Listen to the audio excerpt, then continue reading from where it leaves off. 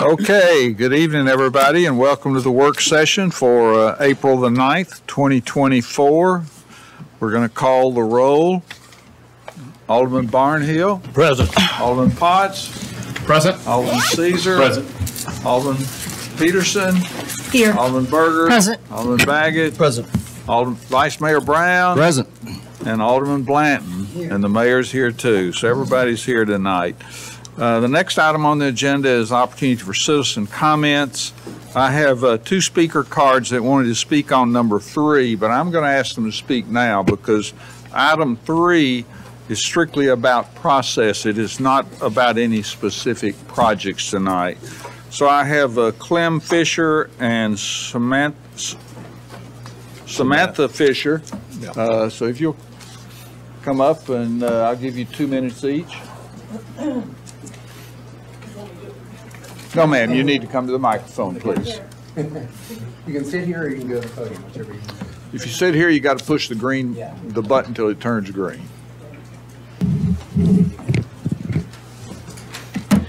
Hi, I'm Samantha Fisher. I'm a native of Franklin. I grew up on Franklin Road, actually 2 houses away from the mayor's wife.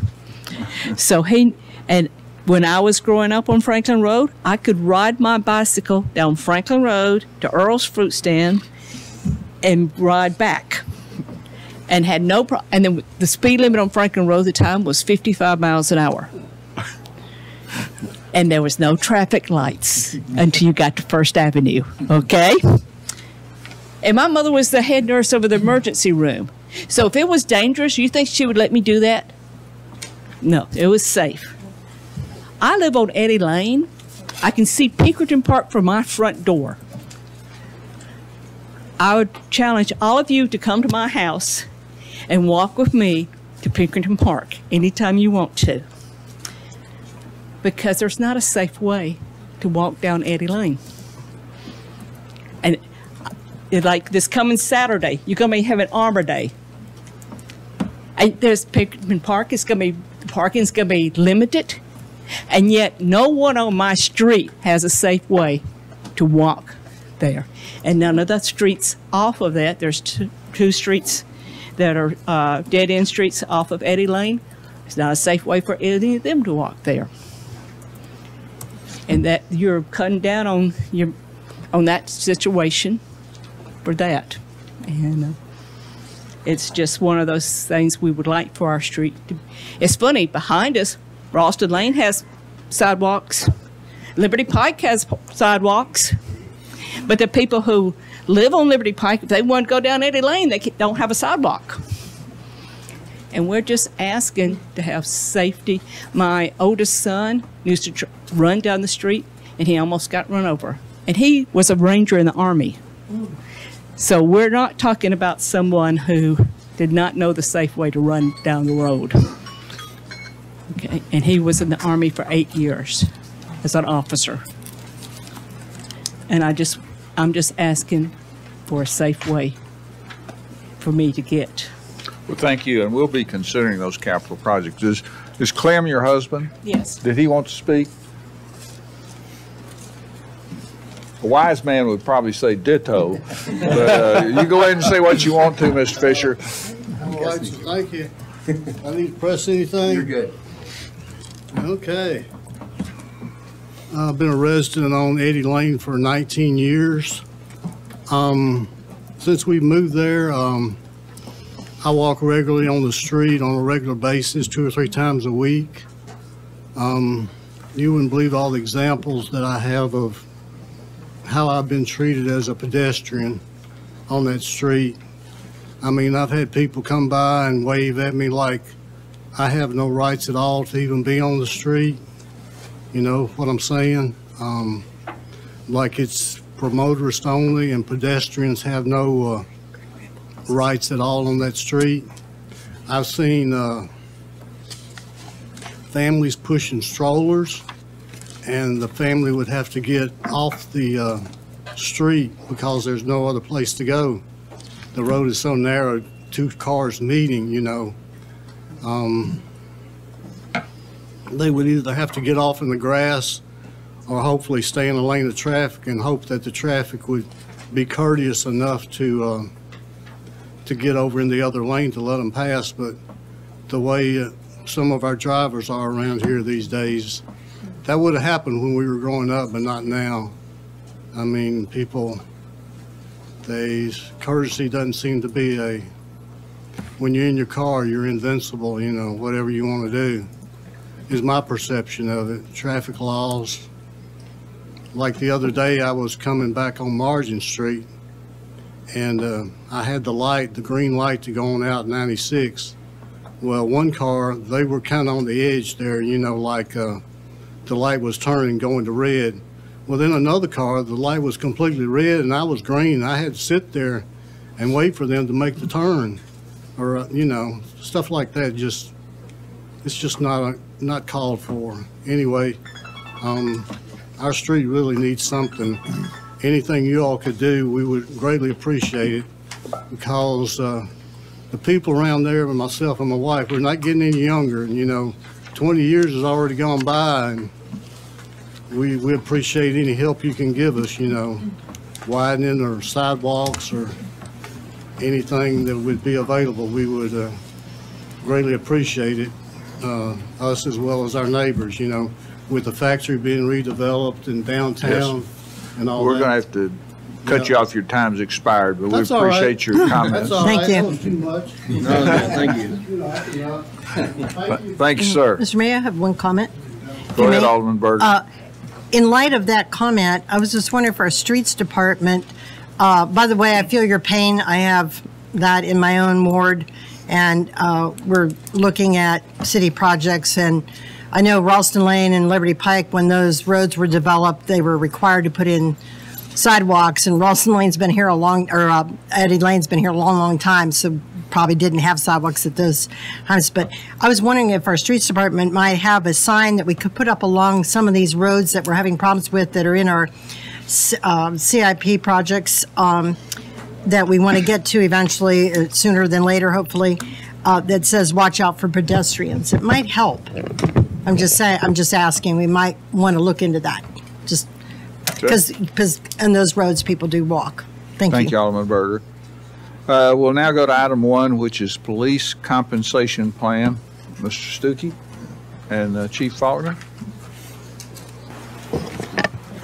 Thank you, Mr. Mayor. Good evening, everyone. We wanted to put this first off. We're starting with an important issue, and Chief is here to assist me in talking through it.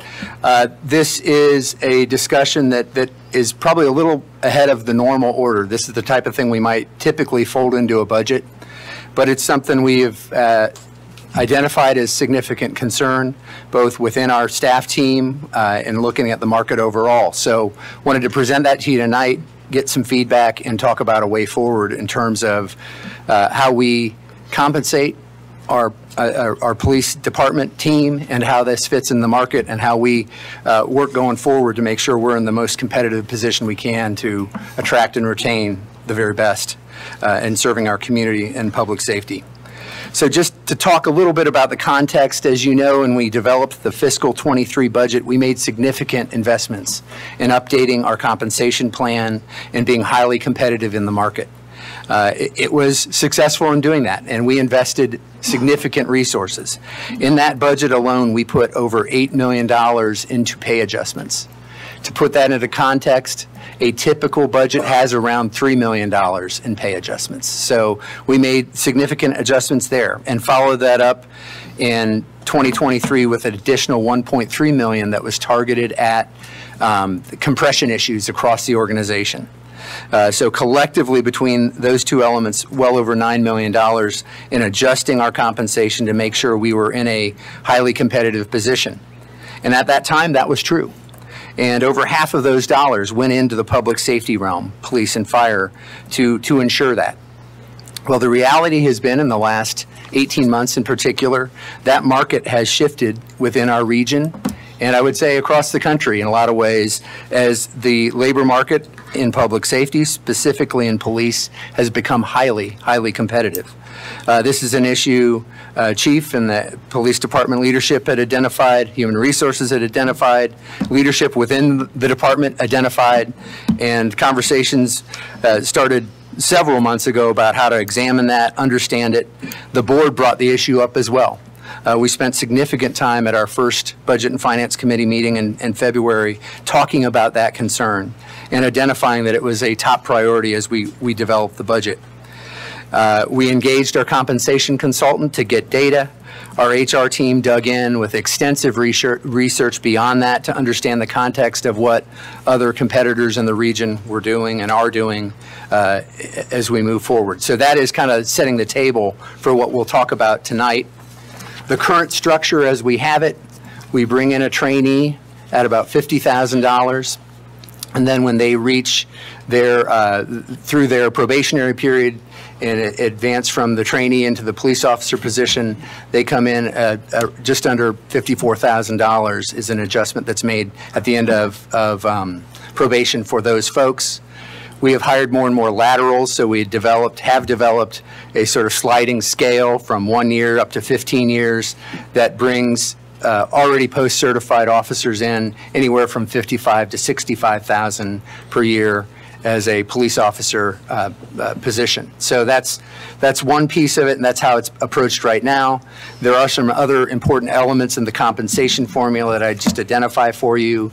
We do pay a shift differential and have enhanced this just within the last 6 months or so at the chief's recommendation, where there's a 7% bump for the second shift, and then for midnights there's a 10% shift differential bump there. We do pay special operations stipends for those who are selected and step up in certain specialized areas. You see those as part of the element.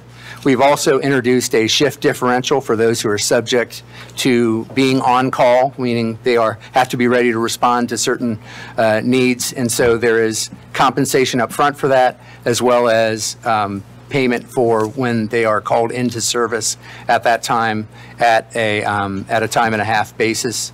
There's also we did also enhance special events pay in the recent time frame as well. And so let's look at some of the data, how this compares.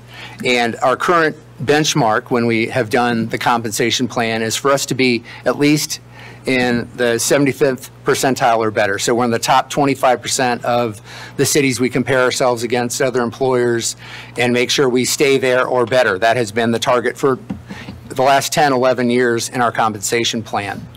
And this chart just sort of compares where those numbers are today compared to that target. And you see generally we are still hitting that target when we look at those numbers, with the area of greatest concern compared to that in the trainee and police officer 1 area.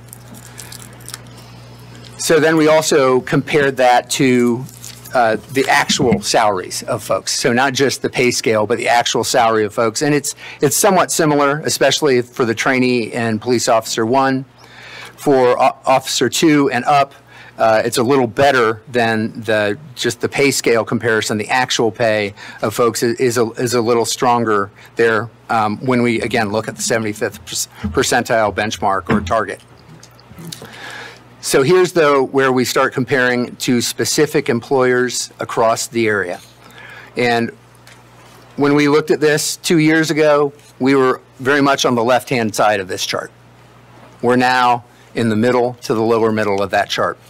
There are some differences in how pay is structured within different departments. There's also different schedules. You'll notice the ones with asterisks work 12-hour schedules, so they're working more hours at likely a lower hourly rate than we're paying, but total compensation or pay at the end of the day is larger because they're working more hours. So that's just one of the nuances to how we compare. This is that entry level, that trainee pay, and you see where we are right now. You look at officers at 1 year of experience, so once they've cleared probation and they are post-certified, this is where they lay out, in that lower third right now in terms of the most recent data that we have. When we look at our lateral range, that 10-year level, we slide up a little better in comparison. So this is somebody at 10 years of experience at a little over 60,000, probably 61, 62,000 range. So it's a little more competitive there. And then when we look at, whoops, went a little too far. When we look at that 15 years, so the very most experienced lateral officer, that's at 65, and that puts us pretty much at the top in that realm.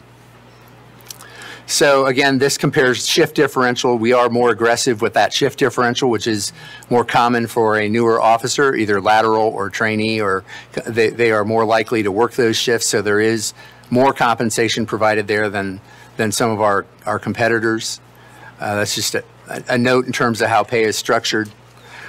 When we roll it all together, when we look at shift differential, the various other incentives, whether it's on-call pay or the special operations components, and we try to roll it all together, you see us kind of in the lower part of the upper third of this group as a point of comparison. But again, that base pay is lower. That base number is lower. When we look at top out, we're just over 85,000 for the top out of a police officer. And again, that puts us kind of in the middle of this range with 4 competitors in this group higher than us.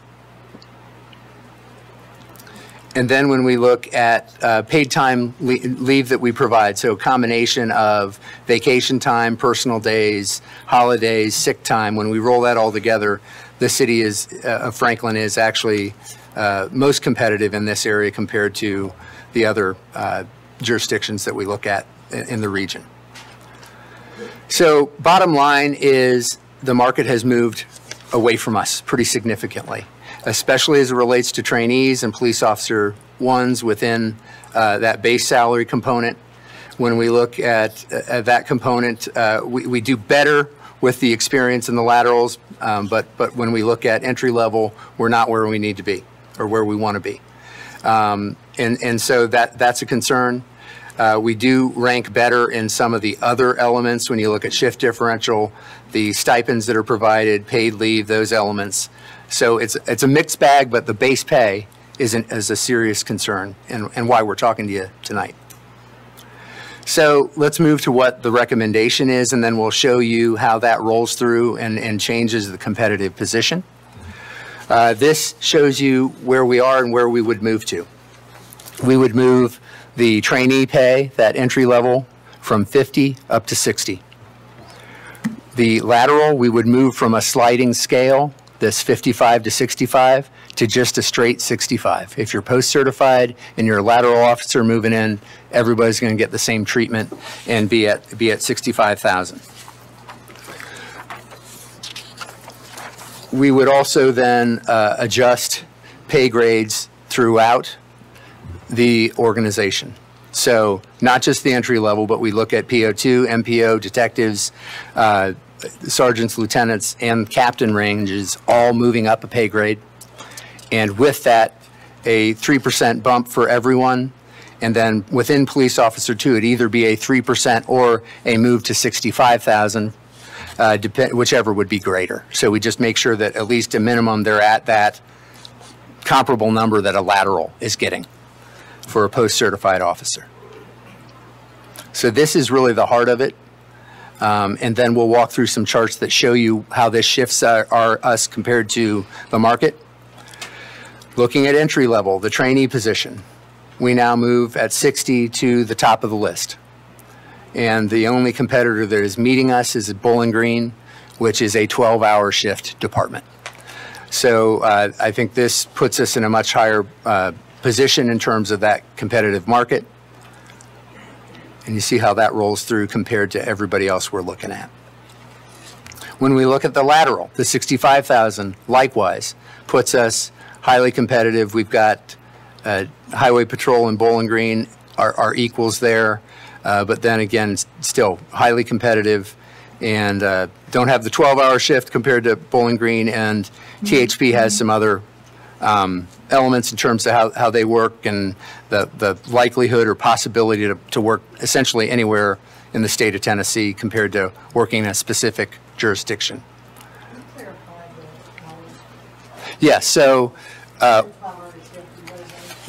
ones with asterisks work 12-hour shifts. So collectively, they're working more hours over the course of a year, and they're getting some overtime pay that helps them reach a higher compensation, but they're working more hours. Our folks typically work 10-hour shifts on a 40-hour week basis. Now, doesn't mean there isn't overtime and other things that come up, but that's the baseline. So it's a more conducive shift to balancing your life, et cetera, and those elements. We briefly experimented several years ago with a 12-hour shift, and it was not well received. Let's just put it that way. Did I say that nice enough? Is that okay? But to be clear, You see some response. to be clear, Eric, Yeah. the total number of hours worked in Franklin are lesser Yes. than the total number of hours worked in, say, Bowling Green. If you were on a 12-hour shift, exactly. Your scheduled hours are less, fewer. That's part of that, and it's we think a more conducive schedule to officers being fresh, sharp, ready to do their job versus a 12-hour shift. And that was the experience we had when we experimented with it for about a year and a half, I think it was. So, any other? Good. Okay. We'll roll through the rest of this, how it compares. When we roll the other elements of potential pay, shift differential, other incentive benefit type components, we become the clear top competitor versus this market group and within the region overall. Top out pay, so when you look at the full range of from day one as a trainee all the way through the very top rank in terms of a police officer 2 element, you end up over 95,000. So that full range, we also are at or near the top there as well. So we're not just talking about the entry level, we're talking about the full course of an officer that might choose to work patrol throughout their career at the city. This would give them a lot of room to grow financially as they serve the community. So same exercise we did with the other charts, let's compare it. And now we've added a new column, which is the new target. So moving from 75th percentile to a 90th percentile target. So, and this would be something I would propose we move towards as an organization. So we would apply this not just in public safety, police and fire, but we would ultimately look at moving it for the whole organization and make that the target that we work against when we compare our compensation. So comparing that, you see how are we doing right now with this structure compared to that 90th percentile, and you see we pretty well hit that mark with the adjustments that we've made compared to that 90th percentile. So we raised the bar, and how do we compare against it? And you see we're largely meeting and exceeding it. Police Officer 2 is a little bit unique in terms of how we have structured it, and it is not in place in all departments. So it's just a little bit of a difference there, but globally we are performing well when you look at those medium ranges compared, the median of the range compared to that new market target. So let's take the comparison again to the actual pay that people have and would have in place, and compare it, roll it out, and you'll see that we again compare favorably with these adjustments to the new market target that we have set. So in summary, we would increase the pay across all pay grades, and that would put us in the top echelon of the market. We would hit the new target of 90%. We would also provide more range and room to grow for folks who may be topping out at every rank, because we will move pay grades and provide a bump within that. And so you create more room to grow as careers progress, which is also healthy. We want good people to stay here and see an opportunity to grow in the department, both professionally, personally, and with the compensation we provide. This would put us at or above the very top of the market and would refresh a new target for us at the 90th percentile. Again, it put us at top tier for entry level in PO1, It would also, the lateral approach, I think, will be healthier for us overall, both in terms of competitive position, but also as those laterals come in and compete, I think this will be a little cleaner in terms of what they do moving forward, that they're sort of at a similar position as all of our post-certified officers. And as they compete and promote, you don't inadvertently create compression where you didn't have it before, or a comparison issue of, well, I've been at the city longer, why is this person making more at promotion or at some other point? So I think it eliminates that issue as well, and puts us in a healthier position. What are you saying does that? I'm sorry, because that's my concern. Is So that lateral piece, by treating all laterals the same, as well as our own, once they get post-certified after a year, everybody is at that same starting point as a post-certified officer at 65,000. New officers, or sorry, if they're a lateral, they come in post-certified. Understood. They would end up there, which is the same place as a starting point. Any of our folks, once they're through probation and are post-certified, would be at that same starting point. So right would now, there not be any exceptions to that as far as training and different? That's the if same. they have, SWAT experience, or if they have. well, if they have that and they get onto those special units, they would get compensation for that. So that would be addressed that way. But it really creates a place, because right now with the sliding scale, and a sliding scale that goes beyond where we put people once they're post-certified, you can have a scenario where somebody's been with the city for a relatively short time, even though they have other experience, compared to somebody who's been with the city a longer period of time. And so you have a little disparity there. This sort of levels that playing field. So the bottom line. Can I ask? Yeah, sure. What does post-certified entail? What does it all entail? Well, we have a post commissioner right here to talk about it, so. Because I think we need to know Yeah. what all that entails. That means that they've gone through an academy that's approved by their state. Of course, in Tennessee, it's the one in Donaldson. And they have completed, usually it's 12 to 15 weeks of very intensive training, and they're certified by their state as a professional law enforcement officer. Okay, so that makes them become then post-certified for our department? Yes. Okay. POST is Police Officer Standards and Training. Yes, okay.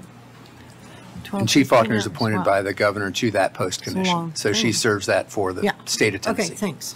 So the bottom line, the cost to do all this, in an annualized basis, if we did it just for the new fiscal year, would be $475,000. So that's not cheap, but the department has also done a calculation. The cost to replace an officer is $129,000. That's not counting a vehicle or any of that kind of stuff. So you do the math on that, and 3.5 officers, 4 officers, and you're there. So that's just the reality of it. And that's why enhancing our competitive position is really important. And I want your feedback on where we go with this. If you're comfortable with this, I would suggest making the adjustment now, like within the next board meeting cycle, and so that we can start to address that. We're recruiting right now for officers, getting that information out and making that part of our package, I think would be really important. There are a couple other things that are still ongoing. I wanted to get this in front of you, but we're not solving every issue that we're working on. We're still working on some things, so I want to be clear on that. And I guess the strategic decision I made in bringing this to you is, instead of trying to solve everything, let's get the most important things in front of you and get direction. And we'll keep working on these other elements that might play out in the broader budget as we move forward. First of all, there's been a request from our team, some of our police team members to look, and fire team members as well, to look at a separate pay plan for public safety.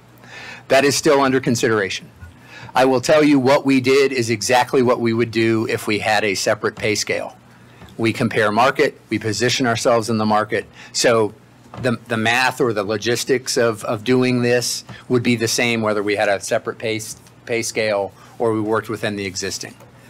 In the interest of doing this in a timely manner, using the existing pay scale right now lets us do that, and we just adjust within that as opposed to going through and creating an entirely new one. Doesn't mean we won't do it and might not want to do that even as soon as this budget, the new budget. But at this time, doing it within the pay plan, the existing pay plan, I think gets us there faster. And like I said, it's the same mechanics and analysis that brings you to those salary points that we just talked about. There is an issue within the department looking at the pay, relative pay, and quite frankly, incentive to promote from sergeant to lieutenant. Part of that difference is one is exempt, meaning you don't get paid overtime, and one is non-exempt, which means you get paid overtime. But it's not that simple. There's other elements to it and other responsibilities that are put on it, and the lieutenant position has some unique features to it, and not all lieutenants do the same type of work. You have folks that are on shift and working that element, and others that are working leading specialized aspects of what we do as a police department. So there are just some differences there. That is something we're still looking at with an eye towards, a fairness component, but also how do we make sure folks that are really capable, good leaders, want to step up and lead, don't artificially stop that progression because of those differences. So we're still working through that, and I'm still getting some feedback on that, quite frankly. And so we want to keep working that issue. As I shared with you, Chief and her team did an analysis that said it costs us $129,330 to replace a police officer with all the elements of training and equipping that we do for a new officer that's filling a vacant position. We are also reviewing the pay grades for every non-sworn position within the police department. That has already been initiated and is ongoing. We are doing a similar exercise looking at the fire department, the other element of public safety, with that same target of comparing ourselves to the market at the 90th percentile benchmark and seeing where that puts us. So that work is ongoing. We've had some initial meetings, but we're still gathering data to look at that. Both the department and HR are working on that. So stay tuned. There's more to come with that. And as I shared with you previously, my goal would be, and we are due in the next budget cycle, not this budget cycle, but fiscal 26, to do our compensation plan full review and update. It would be time to do that. And so when we do that a year from now, we would look at that improved target of that 90th percentile across the organization and see where that puts us. And like I said, some places that's a significant adjustment. Some places it's not so much, because our 75th percentile was always a floor. So there are areas we are going above that. So there's not as much difference to the 90th, and others there's a little more. So that we'll have to do that full analysis to understand that as part of a comprehensive review when we develop the budget next year, next cycle. I'll stop there. I'd give Chief an opportunity if she wants to add anything to this. Our HR team has worked exhaustively on this. There are people in this room from the department that on their own initiative worked exhaustively on this. I want to thank them all for that work. We're trying to make sure we're in the best place we possibly can be. So let Chief speak to it, and then we'll take any other questions you have and see what direction you want to provide us as we move forward. So, all right. Chief? Thank you. Appreciate you listening to me tonight. You may have noticed a few of my best friends are here. No pressure. Last Friday, I swore in a new police officer after he completed 3 months of training at the State Academy. He will now begin 6 months of field training and a year's probation. Next Friday, I will swear in 4 more new officers. They've also completed 3 months of training at the academy.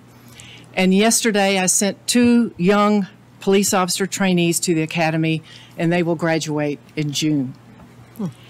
Each of these young officers represents a major time and monetary investment by the city of Franklin. As Mr. Stuckey mentioned, it's about $130,000 for every one of those young men that were standing in front of me. We've tested 3 times this year, and we have a 4th test date, April the 25th. We continue to recruit throughout the state of Tennessee and nationwide. But everyone is hiring law enforcement officers, and we have vacancies. We are in a continuous whirlwind of recruit, test, train, repeat. This has become time, labor, and budget intensive. The demands on and for police officers continues to increase as Franklin grows. Please hear me when I say this. This request is my #1 most important priority. Working for the City of Franklin provides a number of benefits, as you know, and opportunities regarding career advancement and training. The most important benefit that I will say, and these men who are here with me tonight, will be the public that we serve and you, the support that you give us. That's the most important benefit, and we know how blessed we are. The Franklin Police Department has always been one of those agencies that other agencies chased. We were always in the lead, and we need to be there again.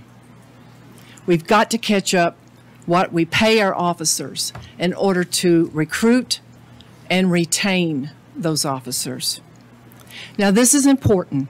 What Mr. Stuckey has said tonight, what he's presented to you in this awesome presentation and slides, is a game changer, and for that we're truly thankful. I can't emphasize enough how important this is, not only to us, but to the people we serve, and more importantly, the future of the Franklin Police Department. Having a fully staffed, professional police department is the reason we enjoy low crime rate and a quality of life for both our residents and the visitors who come here to enjoy. It is why businesses are attracted here and why they continue to thrive. I often say you can build it, but people won't come unless they feel safe. I have a hardworking, dedicated, smart, and very brave group of men and women who work at the Franklin Police Department. I will always have their back, and I'll always be their voice for what they need and what they have to provide for their families. This is critical. Your consideration of this compensation proposal is greatly valued and appreciated. Thank you for letting me say this. Thank you, Chief. So the specific proposal would be, to come before you, would be an adjustment in the pay grade system. It would essentially move all the police sworn positions up one pay grade. That would really be the action the board would need to take. Within that, we would implement the policy of a trainee pay starting at $60,000 and a lateral pay starting at $65,000. That all fits within those ranges.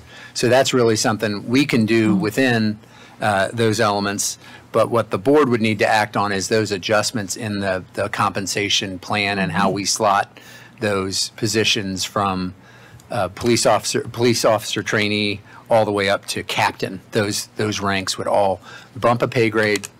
In respect to doing the pay grade, then along with that, each of those individuals would get a 3% bump. And then the police officer ones, we would make sure all post-certified officers are at least at $65,000. So they would get that 3% or that move to $65,000, whichever is greater within the police officer one rank. So that's basically it. If you're comfortable or want to give that direction tonight, I would bring that to you at our next meeting, and we could implement it as soon as the first payroll in May. And then Chief can also roll this out working with HR in our recruiting efforts and talking about what it's like and what it brings here from a compensation standpoint, along with the other quality elements of who we are and how we work in this community, which Chief referenced. So I'll stop there and answer any other questions you have and see what guidance you want to provide us tonight. Well, thank you, Mr. Stuckey, and Chief, thank you for bringing this to our attention, and I, for one, when Chief Faulkner speaks, I listen very carefully, and also when our citizens speak that safety in our community is a number one priority, I listen too. So thanks for bringing it to us, Alderman Berger. Yeah. Thank you very much. Thank you for bringing this to us. We are way behind the times and have fallen down on this, and it's about time this was brought to us, and I really appreciate all the work that was put into this. I know we're not living in New York City or in the crime-ridden areas of Chicago, but when something happens here, your lives are on the line. And you don't know when you stop a car or something happens, you don't know what's going on. You don't know that that person is meaning harm. And honestly, I would double this if I could. We can go out and drill for oil tomorrow. If we strike oil, I would double all of your pays. Because our community is only what it is today, not because of what all these boards before us and now do, but because of the safety of our citizens, because of the priorities we put on our public safety through fire and police, and then our services. Bottom line, take away those things and we're chaotic. We don't have a healthy city. So I just wanted to tell you how much I appreciate our police and our fire departments and all the men and women that work within those departments. I would say there's 3 questions. How many vacancies do we currently have that are not filled that could be filled under the budget right now? I have 11 vacancies. Wow. I have 2 officers who have been deployed overseas, and I have 2 on light duty. 2 on light duty? 2 on light duty. 2 out and 2 out. 15 all day, or 11 minus 4? The 4 are in the count. I have 11 vacancies. 11 vacancies. What is the typical shift of numbers of officers on a shift? Usually it's around 18. That counts the supervisors. That's so they can rotate days off. They're not all on duty at the same time. They work 4 on and 3 off. Okay. So we rotate that to give them their 4 days off. So they're not all there, all 18 at the same time. Okay. But a minimum staffing is 8 officers. Okay, that's minimum. For a shift. Okay. The other thing, 2 more questions. Is there additional training that we give our officers and that we pay for and send them to become a detective, to be trained in SWAT or other positions of skills? Absolutely. They receive their certifications. When they're promoted, they take on additional training as well. Our SWAT officers all the time, our negotiators, even our peer supporters go for additional training. Mm-hmm. I think that's important. And there are certain certifications that they have to renew each year because they do a train the trainer. For example, firearms, all of their less than lethal weapons, such as their taser, their chemical spray, the defensive tactics, and most importantly, de-escalation. De-escalation. Oh, Yeah. De-escalation. Right, sure. Yeah. Okay, and so I know they have to have so many hours per month of firearms training and practice. Do we also require a physical fitness requirement that we know when our officers are out on the street, if they have to chase somebody, they're able to do that, or they have a physical fitness requirement that they each have to continue to meet as officers? We have ongoing wellness training. So, yes, when they go through in-service, there is an hour, sometimes 2 hours on wellness, officer wellness. But is it required? What if they fall short of that? It is not. It's not required? No.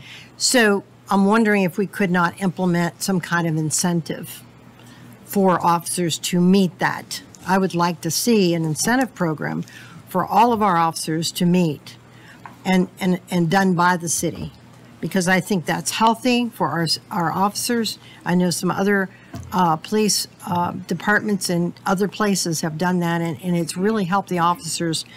The other thing is, do we have a requirement for when we do all this training, get post-trained, post-certified, and then maybe we do SWAT or detective training, everything.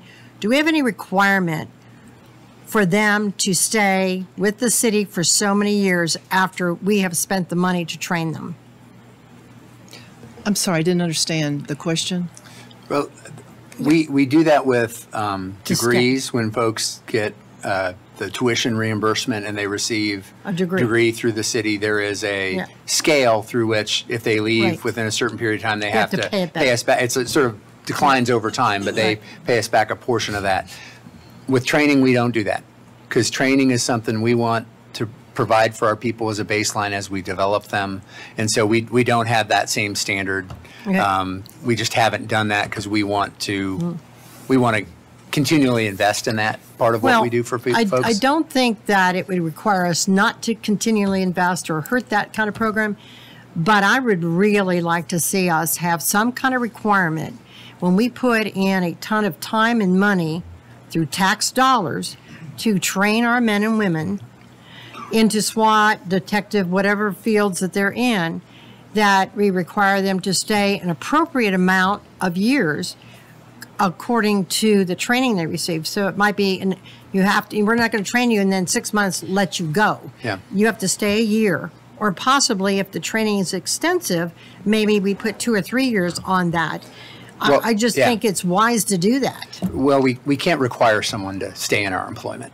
But- We can get compensation back like Okay. we do with tuition, but you can't make someone stay your Well, we employee. might want to look at that. I just want to throw that out there because I think it might be something worth looking at. At the same time, hiring these lateral officers, we benefit from what other agencies have paid for. I've got a couple examples sitting here. One's Oh, from the San we all do. Francisco Police Department, another's from the Brentwood Police Department, ha ha ha. And they received training there that those citizens paid for. Okay. And by God, we're capitalizing on it. Okay. And I do that a lot. And with this additional money for laterals, we will really benefit for that. So we will They be bring a able to- lot with them. They're already rolling onto our SWAT team. Okay, so we have more hope in doing this program to retain our fine officers. Retain and also steal. I'd like for us to keep moving Yeah, on okay. and quickly get a That's all comment my if the rest of questions. the board members want to make a comment, because we've got a lot of That's all other my things on the questions. agenda. So Alderman Blanton, I'll recognize you, and then we'll just rotate this direction. Great.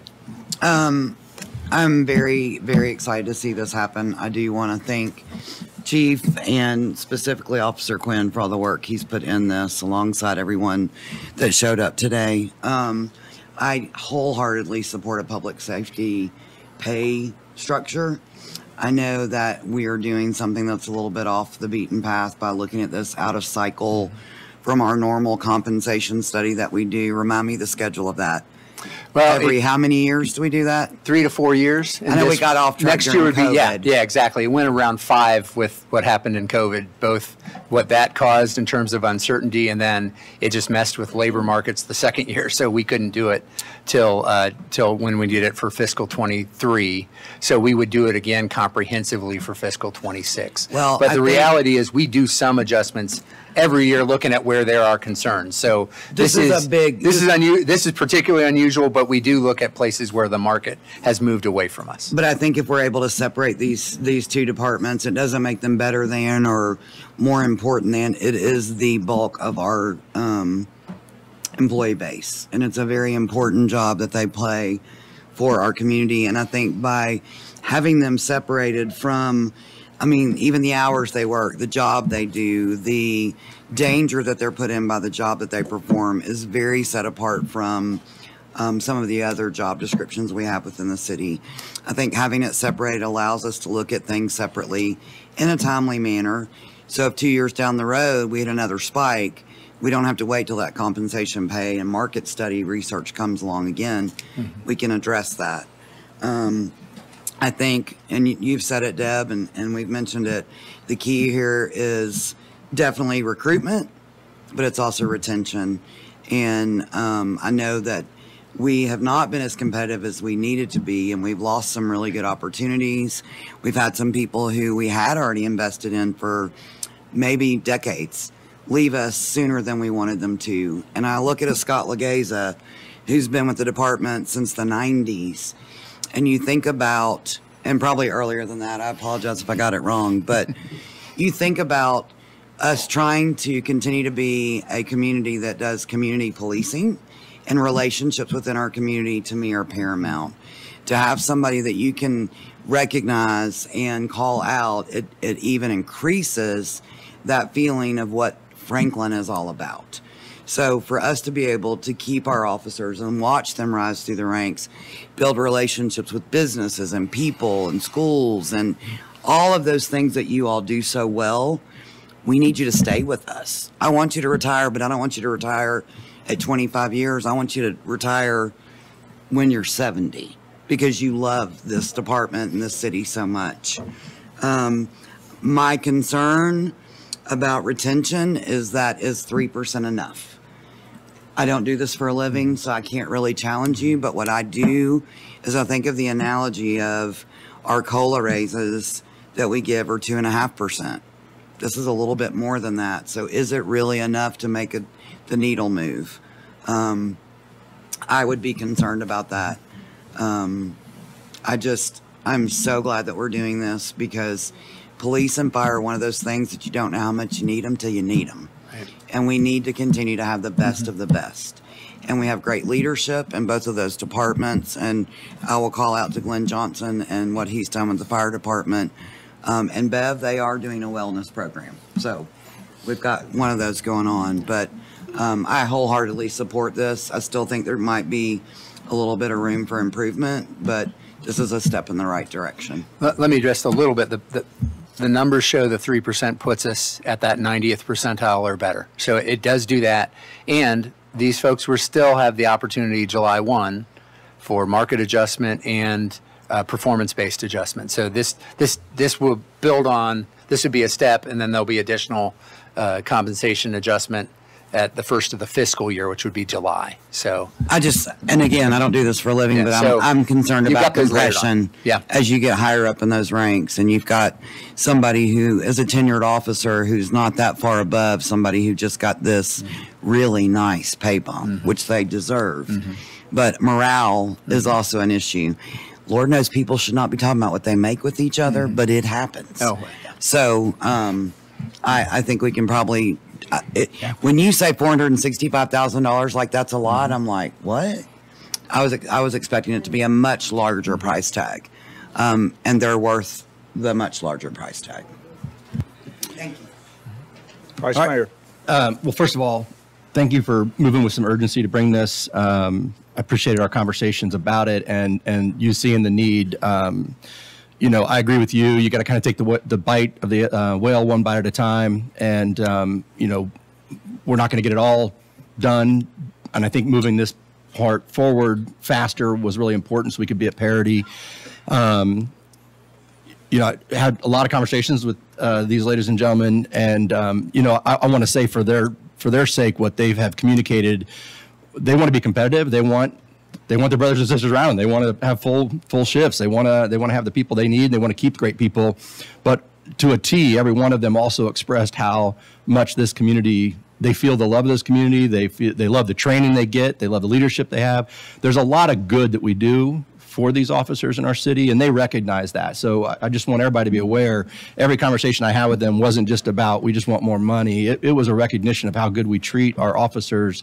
But they want to, we got to take care of them, and we got to make sure we can keep them and we can get more of them.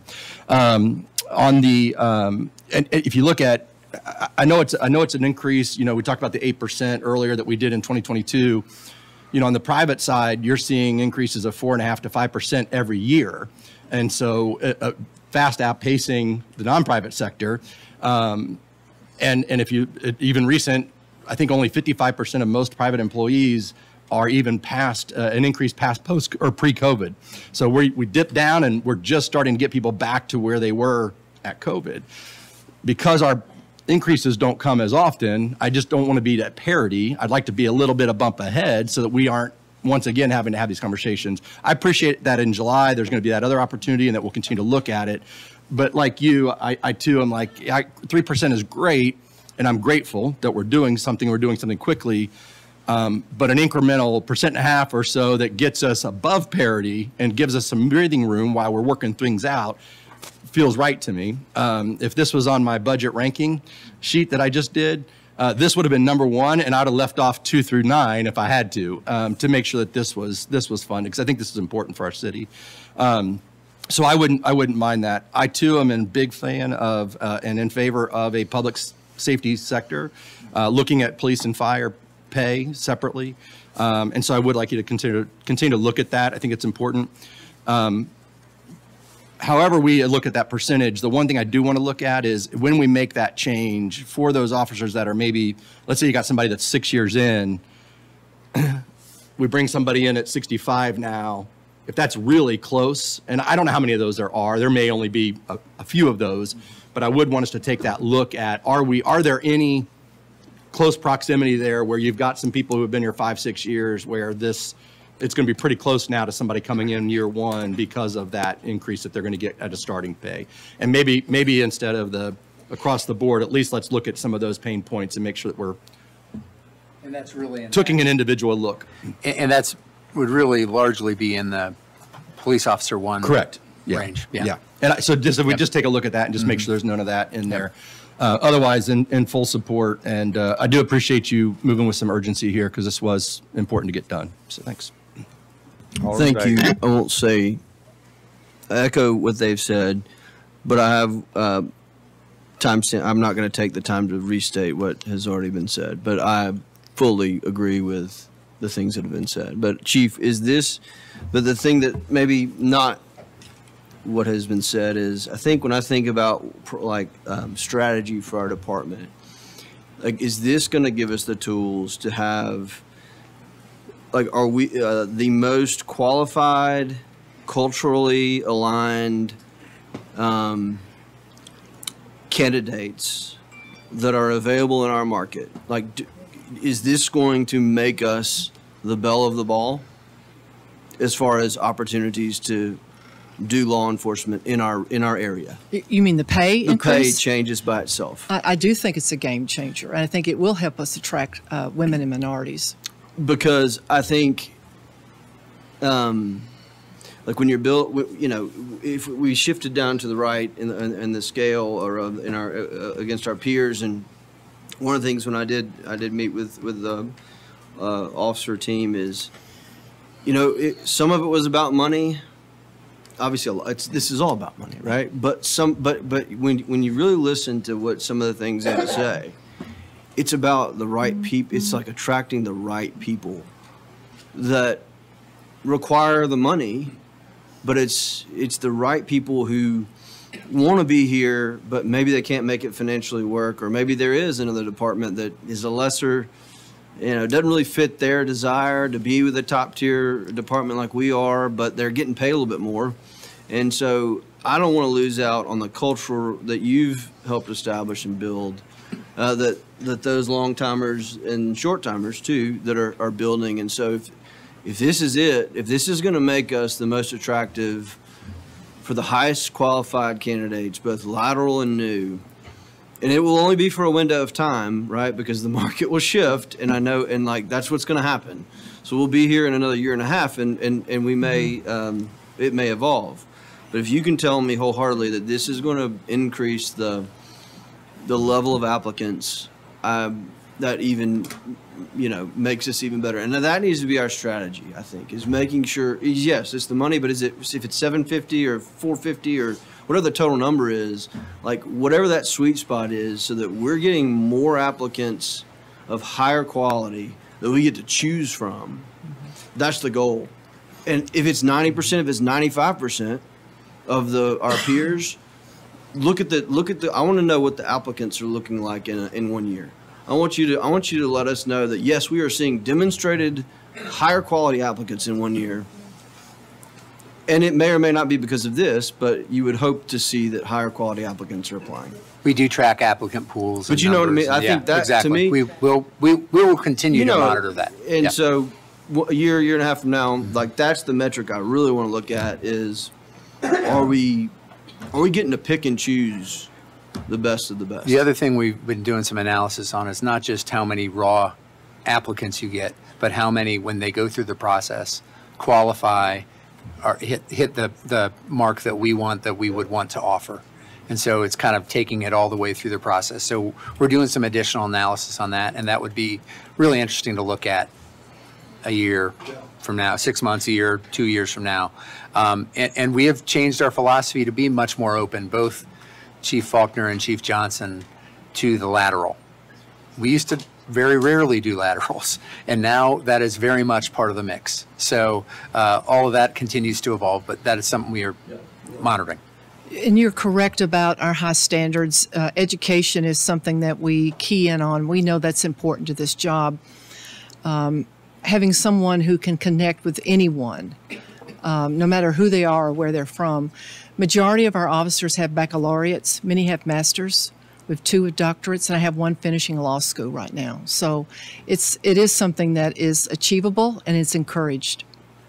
I want in the talent pool of applicants, and I'm finished, Mayor, after this. But I want them to, I would love for the chatter to be at the police academy. Well, if I don't get into Franklin, Yeah. then I'll. Me too. You know what I mean? But if I don't get into Franklin, then I'll go to Brentwood. Or if I don't get into Franklin, I'll go to wherever. Like, that needs to be the culture in the marketplace. And that comes with pay, that comes with culture, it comes with different things. But we can't measure that, but that's the goal. Thank you, Alderman Begg. Alderman Peterson. There's so much that's already been said. I just want to say how much we appreciate and how much the citizens appreciate all that you have done to make this place the place that we live. Thank you. Thank you, ma'am. Alderman Caesar. I think on the surface this is about money, but really these guys aren't here asking for the money. They're serving our community, and it's up to us to continue to equip them so they can live the life that they want to live while they do the work that they're called to do. The folks that I spoke with about this issue are not here seeking a raise in the way that some others may. They're here wanting to be competitive. And this is an important piece, Chief Faulkner, that I'd like you to share. A police officer that comes to work at Franklin has to go through the training. But once they complete that training, they can go onto the open market to another community that's paying 5 or 10 or sometimes 15 or 20% more. That's accurate, right? Yes. And so we not only have to do a great job of attracting top talent, but man, a 15% raise to go to another community would be really enticing to somebody that's making, a police officer 1 level pay. And I think we have to be mindful of it. I support the work that you've done, Eric, the team behind you. Chief, thank you for bringing this to us. I support our fire and our police officers, the police that we're talking about here today. We need to be that destination for our first responders and the people who are going to be running in our times of greatest need. And I hope that this is at least the beginning of a conversation. And I have one final question about this. Eric, you had talked about the potential to look at different grading scales for the folks who are in our public service areas.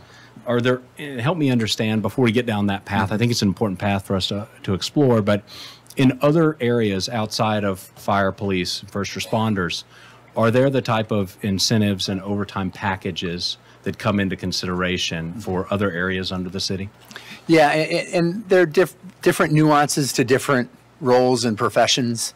And so we try to look at that in terms of career path, in terms of are there certain certifications that we greatly benefit from that deserve some additional consideration. So we look at all those different total packages, just like we have elements, you look at this chart, that have pieces that relate to stipends and other elements, incentives that might be there.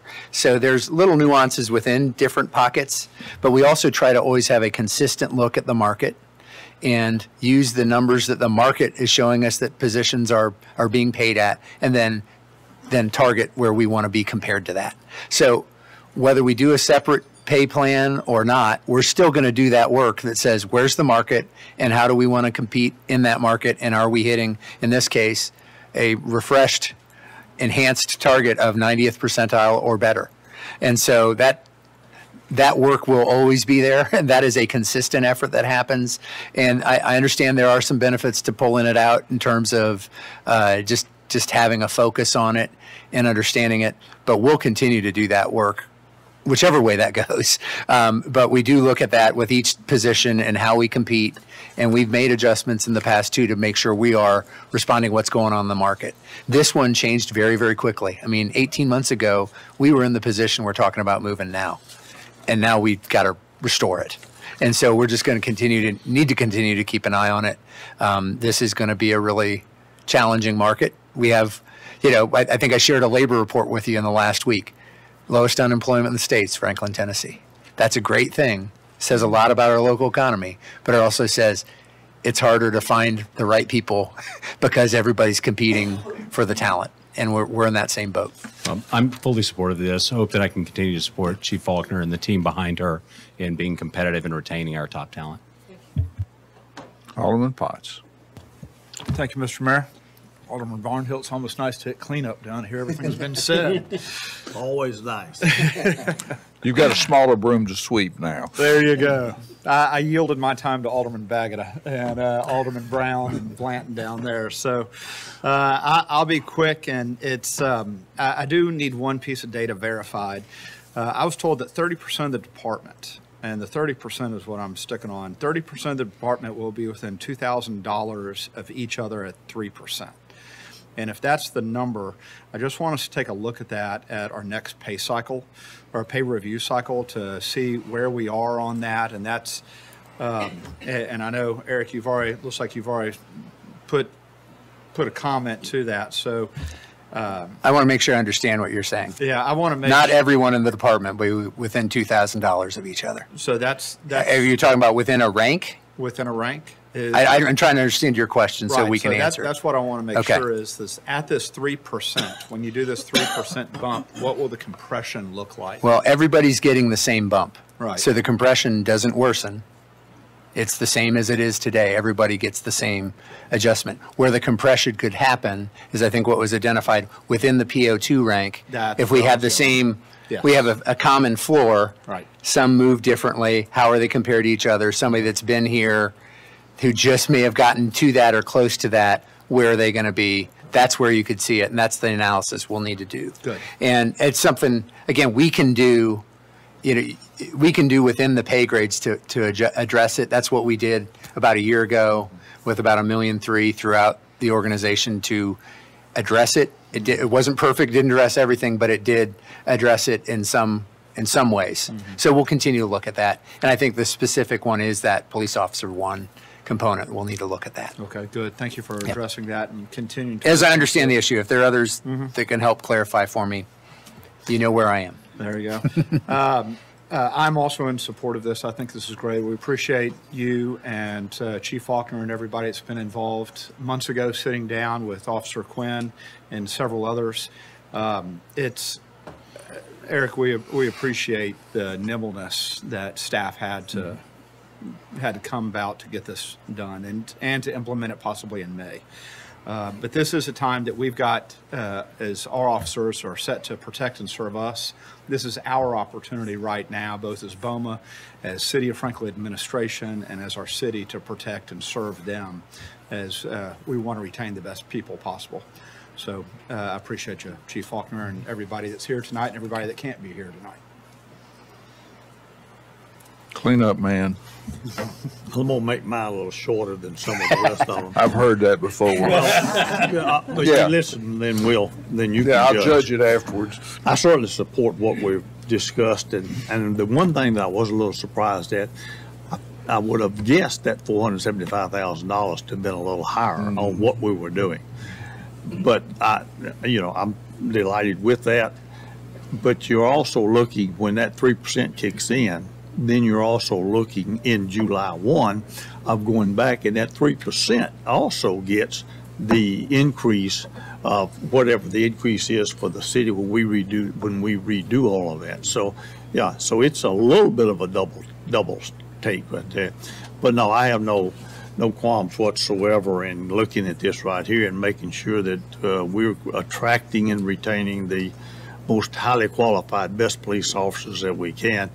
And, I was sitting here thinking, you guys, 20 or 30 years ago, you probably were not facing what you're facing now when you're going out someplace now, because, I mean, we as civilians, we look and read, and everywhere we turn around, there's somebody, you know, harming a police officer. I would encourage you as much as possible, and you know that, and I think the saying is that at the end of the shift, you want to go home. That's what I would be making sure that you were able to do, and I'm going to make sure that you have the equipment that makes it as safely as possible for you to do your job. So I certainly support this. I don't have any qualms whatsoever. I know we've talked about this. I've got some of this. I've got more of this than what we've got on the board up there, but I would like to see this happen. And then you say that you can do it by May. This is April, May. Yeah, if you vote, if I bring this to you, adjust the pay plan accordingly, you would vote on that on April 23rd, and then we would put it in place for the first payroll in May. Okay. So that would be the next available time to apply it. So. But once it hits the papers, all those people applying by April 26th will know what they're in store for. There's some people watching this presentation. There's several I've encouraged to watch it that were applicants, and they were kind of on pause because it wasn't worth it to them financially to make the transition. And I said, don't withdraw from the process. Wait until you hear how we're supported by our mayor and aldermen and our city administrator. So, yeah, I'm sure they're listening. And I just wanted to mention to you, Alderman Berger, I know you've probably been in our building. We have two amazing workout areas. We have a weight room, and then downstairs we have a cardio room, and we're constantly adding new equipment. And you come in 24/7, you're probably going to find one or two or three of these guys. Look at them. They're all bulked up. I mean, they're in there working out. They know the importance of preparing to hit the streets and being all they can be, both mentally, physically, spiritually, and they work very hard to be that special officer. So I didn't want you to think that we don't take advantage of that equipment, and they do work hard. And we just had a Carson challenge.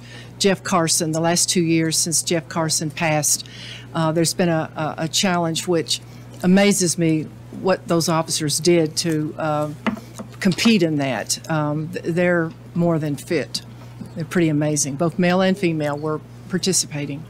So thank you very much for all you've said today. Thank you, Chief. Did you have anything, Mayor? Did you have a question or anything? No, I'm good. Okay. I'm all aboard. This was an amazing response, and I can't tell you how much it means to me and the officers that work for you at the Franklin Police Department. Thank you, Mr. Stuckey and Mayor, and each and every one of you. Your comments and things that you have said to all of us here, we take to heart, and I'm sure they'll carry it back to a roll call tonight. My amen section over here. It's extremely important to us what you think and how you feel about us. That's what we work for. So thank you. Well, I'm going to ask that we move on to the Sanitation and Environmental Services Department cost of service study, but as they come up, I'd like to give our officers that are here a round of applause.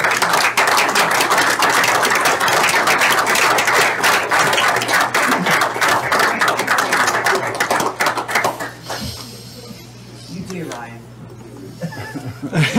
Ryan has to stay.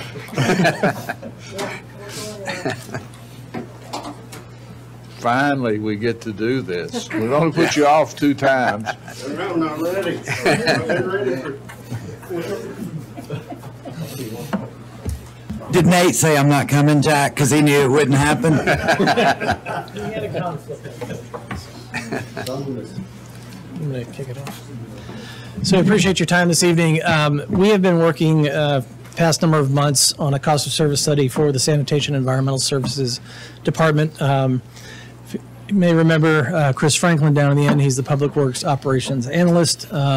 He, Jack, Nate put a lot of time and effort into pulling this together to present to you what the revenue requirements are for the department, knowing that in the past handful of years there's been a number of pretty big shifts, which we'll go through during the presentation. So with that, Eric, unless you have anything, we'll kick it off. Take it away. Thank you for having me. I just want to say thank you for not bumping me a third time. I appreciate that. We're going to start off with, first, what is a cost of service? Just a general rundown. A cost of service is an approach that we use to determine customer rates based on revenue required to fully recover operation, maintenance, and capital costs. So the goal of this study was to understand what revenues we need to generate in order to meet our expenditures and have a self-sustaining fund. I'm going to hand it over to Jack to give a little department overview. Yeah, this is opportunity I enjoy because I don't get up here very often. To just kind of give you a rehash of last year, some of you heard this in the budget review, but I'll go through this for those that weren't present. We consist of 3 divisions. We have administration with 10 personnel, collections has 32 personnel, and disposal has 6 personnel. That's transfer station. We have 48 vehicles and pieces of equipment. Fiscal year 2023, we processed 25,809 tons of residential MSW that our city team collected. We processed 60,204 tons of commercial MSW that came in through the transfer station, 2,579 tons of recycling, 2,265 tons of brush and yard waste. Our current monthly residential rate is $23 a month. We have almost 25,000 residential accounts. And I think there was a little over 19,000 when I started 11 years ago. Our current City of Franklin transfer station tipping fee for commercial haulers is $65 a ton. And I can tell you we processed over 7,000 service requests from people calling in asking for some additional service or whatnot in fiscal year 2023. And we still, 2024, we're still remain in the top 10 most dangerous occupations in the United States according to OSHA. I think this year we dropped to number 7, but we're usually consistently in the top 5. And that's just some facts I wanted to share with you guys, and I'll give it back to Chris. Thank you. So the first thing we did for the cost of service was to understand the revenues that we have coming in. In the SCS fund, there are 2 main revenue streams. There's residential revenue and commercial revenue. Residential revenue accounts for approximately 58% of all revenues. And essentially what this is the approximately 25,000 accounts times $23 per month times 12 months. So that's approximately $6.9 million. The commercial revenue is generated from commercial haulers coming to the tipping station, to the transfer station, using our transfer station to dump their trash, getting charged $65 per ton. And this accounts for approximately 36% of all revenues. The other 6% is like late pay penalties, blue bin setup fees, sale of surplus assets, and that can fluctuate between $300,000 to $500,000 a year. Just depends on how much we sell, how many new blue bin setups we do. When we look at total revenues on this chart, you can see that it's all pretty much commercial and residential revenue. Now in the actuals 21, 22, and 23, you'll see a big discrepancy between residential plus commercial and then total. That's because there were general fund transfers in those years. So when we're projecting in the future for revenues on this chart, we didn't project any general fund transfers. We simply did revenues generated by this fund. For the residential revenue, we didn't calculate any rate increase. This is just increases in customer accounts, residential accounts times $23 a month. For commercial revenue, we factored in going from $65 to $70 in FY26 and 27, and this is to keep up with our increases in getting rid of that trash at Bi-County, our new tipping fees at Bi-County. So we have to ensure that that our tipping fee at our transfer station is high enough to make that equitable, for us, to make that equitable for us to do that for them. And then going up to 75 in 28 and 29. And then, as I said, there's approximately $300,000 to $500,000 in additional revenues. Next, we moved on to expenditures. There's 3 areas of expenditures: personnel, operations, and capital. Within personnel, since FY 2021, because of all the pay increases and compression, and we've filled 3 vacant positions, added 3 new positions. We've seen a 37% increase in personnel numbers. Operationally, over half of all of our operational expenditures are attributed to municipal solid waste disposal costs. And with the new contract with Bi-County and MBI hauling, that's expected to go from 3703 in 21 is what it was to 6624 by FY 2029. And then we have capital costs, which are basically we have 48 pieces of vehicle and equipment that we must maintain and replace. And so this cost is this a yearly average of each one over time. When we look at total expenditures, you can see how drastically we project them to increase from FY 21 to 29, and that's attributed to exactly what I just explained: the raises in personnel costs and the raises in landfill fees. These personnel projections include 5% for salaries and wages, 7.5% for benefits, and 2% for all other expenditures. The next chart is going to show us. Can we go back to that real quick? So you'll see in estimated 2024, the total capital expense is roughly $2.6 million.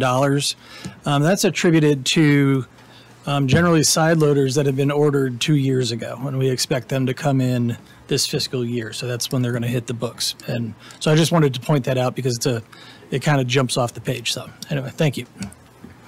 To that point, in the future, we don't expect to spend exactly that each year. That's just an average over time of what we would spend over that 5-year period, and we just split it up among the years. The next chart is revenues versus expenditures. So this clearly shows the revenues we expect to bring in and the expenditures we expect to continue our operations. As you can see, in the past, we had surpluses up until 23, but a lot of those were due to the general fund transfers. So every year we've had a general fund transfer, including 24, we've already had $750,000 worth of transfer.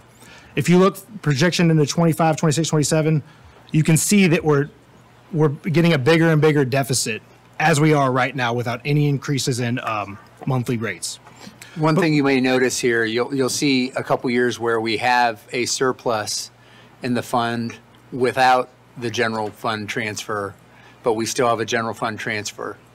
And that is because we've got to hit a certain fund balance per guidance from the comptroller in the state of Tennessee.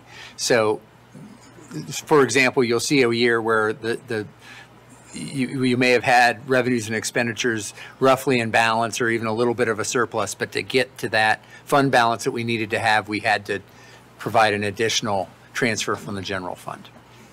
And for FY24, if we don't do any more general fund transfers, we will use $2.5 million of our approximately $3 million SES fund balance. So we'll be down to about $500,000 in that fund. It's going to necessitate another general fund transfer because you'll be below the minimum. Yeah, got to maintain the minimum.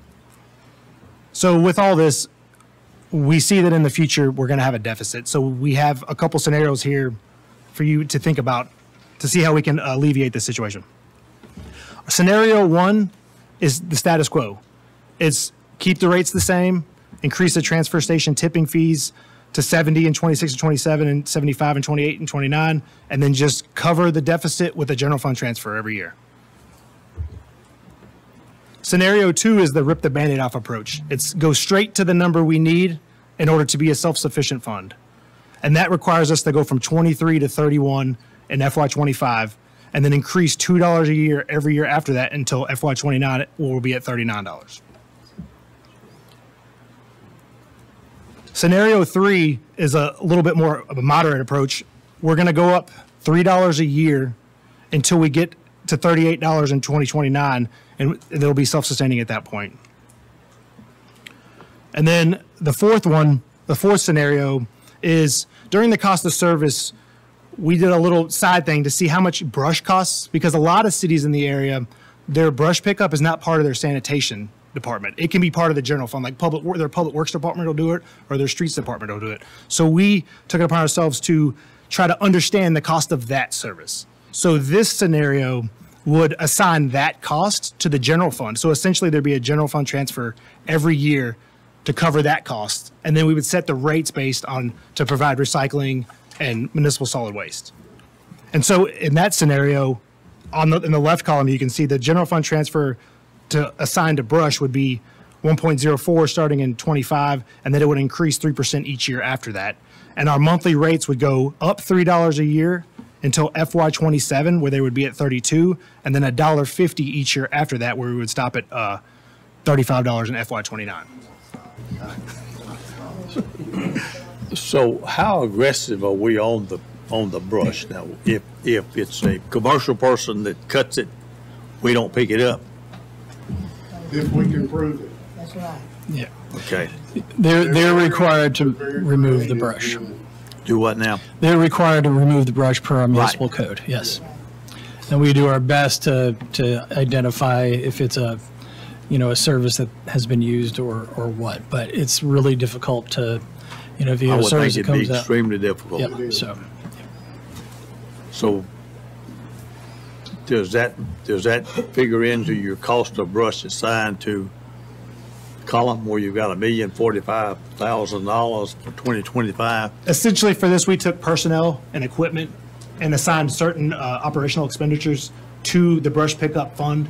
Not necessarily total brush pickup, but that plays into it because the more brush you have, the more people you need and equipment you need. So we didn't necessarily. It wasn't specifically part of the analysis, but it's by default included in the analysis because we're using the personnel and equipment to do this work, kind of parsing out the work that was done privately is not really possible for us to do. So I hope that answers your question. It does. It's a little discouraging for someone who's living in a high HOA fee, and the HOA takes care of that, but you're paying through the HOA fee, which is much higher than it would be if you didn't have all the other services going along. Then the one person who's living on that half-acre lot someplace can cut a bush, bring it out, and have it hauled off, and the person that's living in the HOA is still paying for it in a taxpayer rate paying. Yeah, one thing we've done to enforce the brush collection in recent years is that there's a limit to the amount of brush we would pick up on any given week. If they exceed that, then they have to pay for it. And I don't recall what that number is, Jeff. Quite a bit. It's 125 a load. So from what I understand, what won't fit in the back of a truck. After you exceed the truck, it's $100 and something dollars. So we've been enforcing that simply because we don't have capacity to do all that work. And there's of course suspicion that some of those instances you've had a private service come out, cut down trees, haul it out to the front and expect the city to pick it up. Yep. So exactly. Yes, sir. What kind of data do you have? I mean, what kind of, like, how much information on this brush picking? Because I do think that this is an interest. I'm not interested in this scenario, but I'm interested in the idea of some assignment or understanding the cost of the brush. I don't think it should come from the general fund. I think it would be more along the lines of possibly another revenue collection method for brush. I don't like the idea, because to your point, Alderman Barnhill, like if it comes from the general fund, the people in the HOA are paying for it out of the general fund too, because it's coming through their sales taxes and property taxes too. So I like the idea of coming up with maybe some, and this doesn't have to be immediate, but I like the idea of a cost assignment for the brush, but not this scenario. Also, the second question while I've got the floor,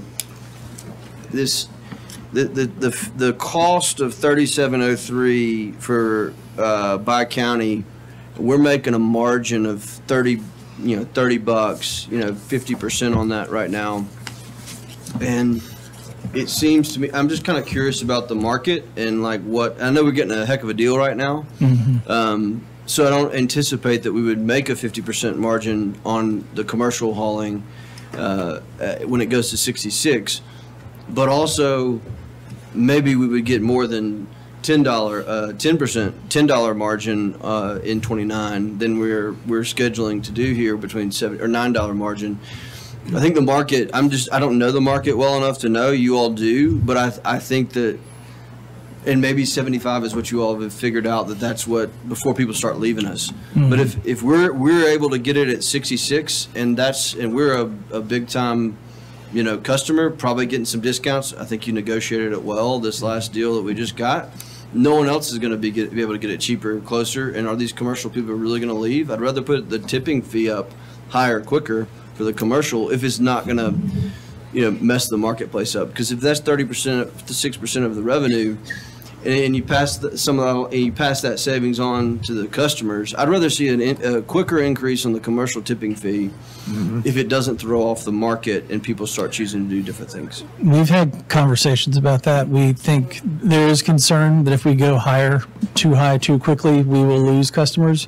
We did have a large customer start going to a landfill that they own this year, not necessarily exclusively.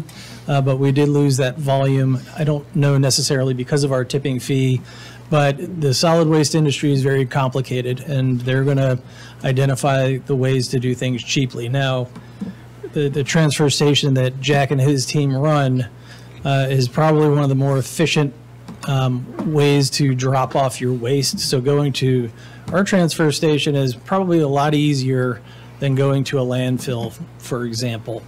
We expect that customer to return. I don't know, Jack can speak to that better than can I. The majority now are smaller haulers that come to us. They account for a larger percentage of our daily volume, especially since one of the large companies stopped coming, and I knew they would. They told me they would if we went to 70. And frankly, they can afford to do whatever they want to with their waste. We can't control that. But I do know the market is going to change drastically in the next couple of years with landfill problems in Murfreesboro. They're on borrowed time. And if that closes, that's 6,000 tons a day of MSW that's got to find somewhere else to go, which is why it was so important for us to make our arrangement with Bi-County, and we basically make up the volume that they want to receive. So we kind of cornered their capacity.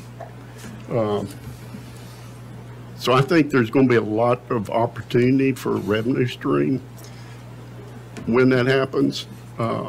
There's some real cheap, quick things we can do at transfer station to more than double our volume that we can take and push.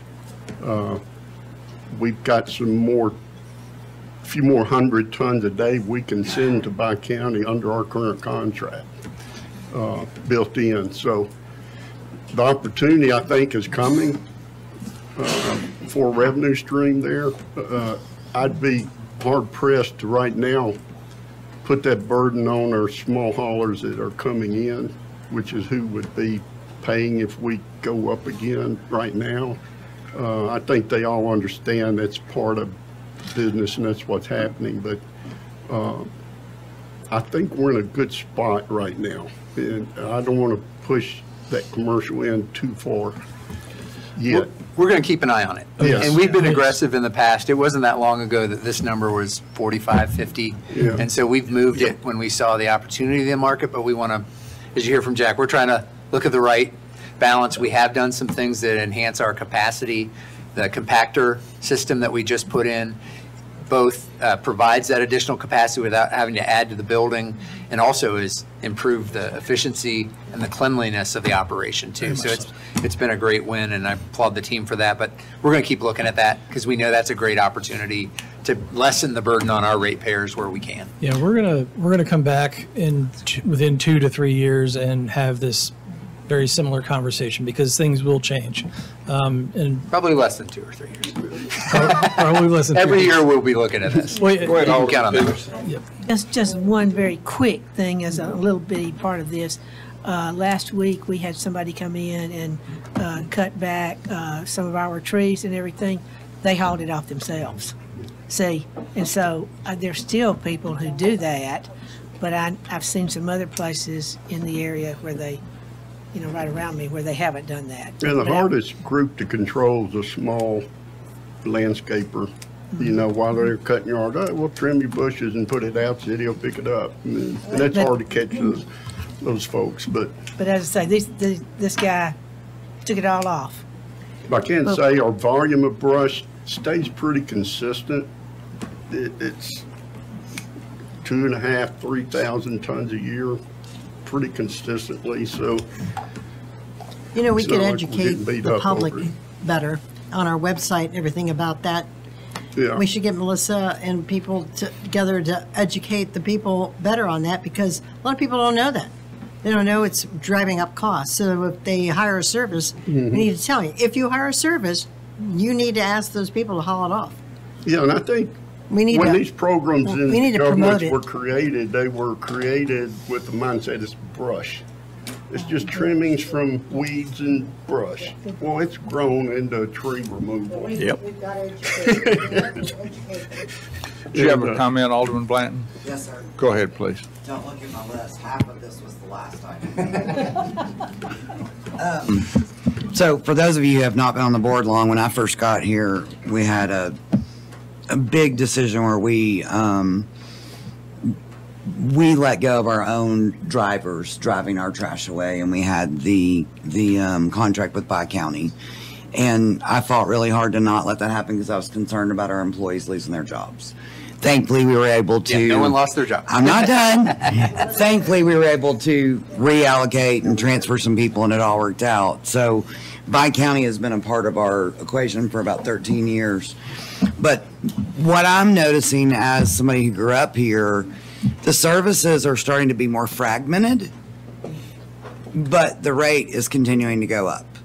And that concerns me, not only as I continue to age, no, I'm not that old yet, but when you watch your water bill, which is where this bill is encapsulated, go from 50 to now 100 to now 100 and whatever, we really have to consider our people who are on fixed incomes.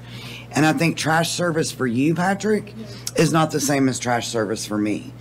When you've got two people who live in a house that might generate one bag, and you've got three little girls, I'm not saying they generate, but it is apples. It's apples and oranges. And I think sometimes it really concerns me as we try to continue to make this an enterprise fund, which I know we are held accountable to do. At what point do we strive so hard to make it be what it needs to be? And I do not want to privatize our trash or our waste or sanitation and all of that. I don't want that. I don't think that's what's right for our city right now, because I think in the long haul, no pun intended, the more services that we surrender to outside entities, the more we don't have control of the quality of life in our community. Does everybody grasp that? You know what I mean? I mean, if I call the sanitation department because they forgot to pick up a bag, or well, that's not even a good analogy because we're not allowed to put a bag outside like we used to, because now it's $1 a bag. So all things being relative, I think we've got to really get creative, and also we have to take care of the people who can't afford these, what seem like little incremental charges that make them go without maybe, whatever they need for that week. I think that if how do we come up with the cost per customer for the service? What does it cost for you to just pick up my trash? Yes, I got a recycle bin when my daughter moved back into my house because she's a recycler. I don't put enough in there to fool with it. So I've got an empty can out there that I'm not getting charged for, just the setup. But again, we play alderman on TV and we don't work Jack's job, but I am concerned about how we continually go up incrementally to make sure that we're reaching our responsibility as an enterprise fund, but our services are not the same as they were even 11 years ago. And our staff is going up. Our cost for staff, yes, we want our people to be paid well. Jack, this is another one of those very important departments in our community that really makes a difference in our quality of life. But I think that if people want to use our transfer station because it's easier for them to drive out to the landfill or wherever else they can dump it, whether there used to be certain places. And I know those landfills are getting more and more rare and just hard. At what point do we outprice our citizens from the service based on trying to keep a department alive? And again, that is not my heart's desire. But this price, the pricing that we're talking about, is significantly lower than what a private entity would provide. I have an uncle who's in the trash business. He made his life in it. And Spring Hill private trash is cheaper than what we charge. If you go to Brentwood, they're paying easily $40. And they're not getting near the service we provide. I understand, but our services continue to start fragmenting. So I want to understand that better because we're providing every service we provided 11 years ago. But some of those are now add-ons. Help me understand what that is. A truckload of brush that's from my house, from maybe 3 trees I have. If I exceed a truck bed, then that's $100, $125. Yeah, I think that standard was always there. We just may not have enforced it. But I'm just saying we have provided a comprehensive level of solid waste services. I agree. Throughout, and the simplicity of having, and that's part of the policy decision for you all to think about, is we have rolled that into one fee because it's a really high level of service. And people will say, I put it out, I pay the one fee, and I'm good. Whether it's trash, recycling, the brown bag, the yard waste, the brush, all that gets taken care of. So that's been the philosophy because it's simple and it's a high level of service. Oh, we've given incredible service. Yeah, if you want to start breaking it down, it gets more complicated, and it also is hard to know how that plays out from a revenue standpoint. And you start to actually fragment what you ask people to pay for. So, but if you've got a 78-year-old woman who lives, and I have to say woman, who lives in one of our smushed together condo situations, and she has 1 bag of trash, and she's paying the same as what Patrick's paying for a family of 5. Sorry, you're easy because I know you have young children. Maybe we have a program where we've got somebody much like Karen Paris does at the county and the trustee's office, that we have a way for them to try to get some relief. I want to be concerned for all, because these little incremental charges to me today is not a make or break, but somebody else, I mean, maybe part of that is I don't know, some way to offset for people who are on a fixed income where a $70 or $80 or $100 plus is, and they're using a minimum. Same thing for water, same thing for trash, and I'm not, but do you understand what I'm saying? Maybe there's a threshold based on usage for people whose income is fixed. I don't know. It just concerns me because I get it. We continue to try to make this work, and I do think we do a great job, and it's a wonderful department. But at what point do we hit that tipping point of where privatized service is going to be a better opportunity? Alderman Barnhill. Well, the water and sewer, we pay for usage, for the amount of usage. There's also a minimum. Right. Okay.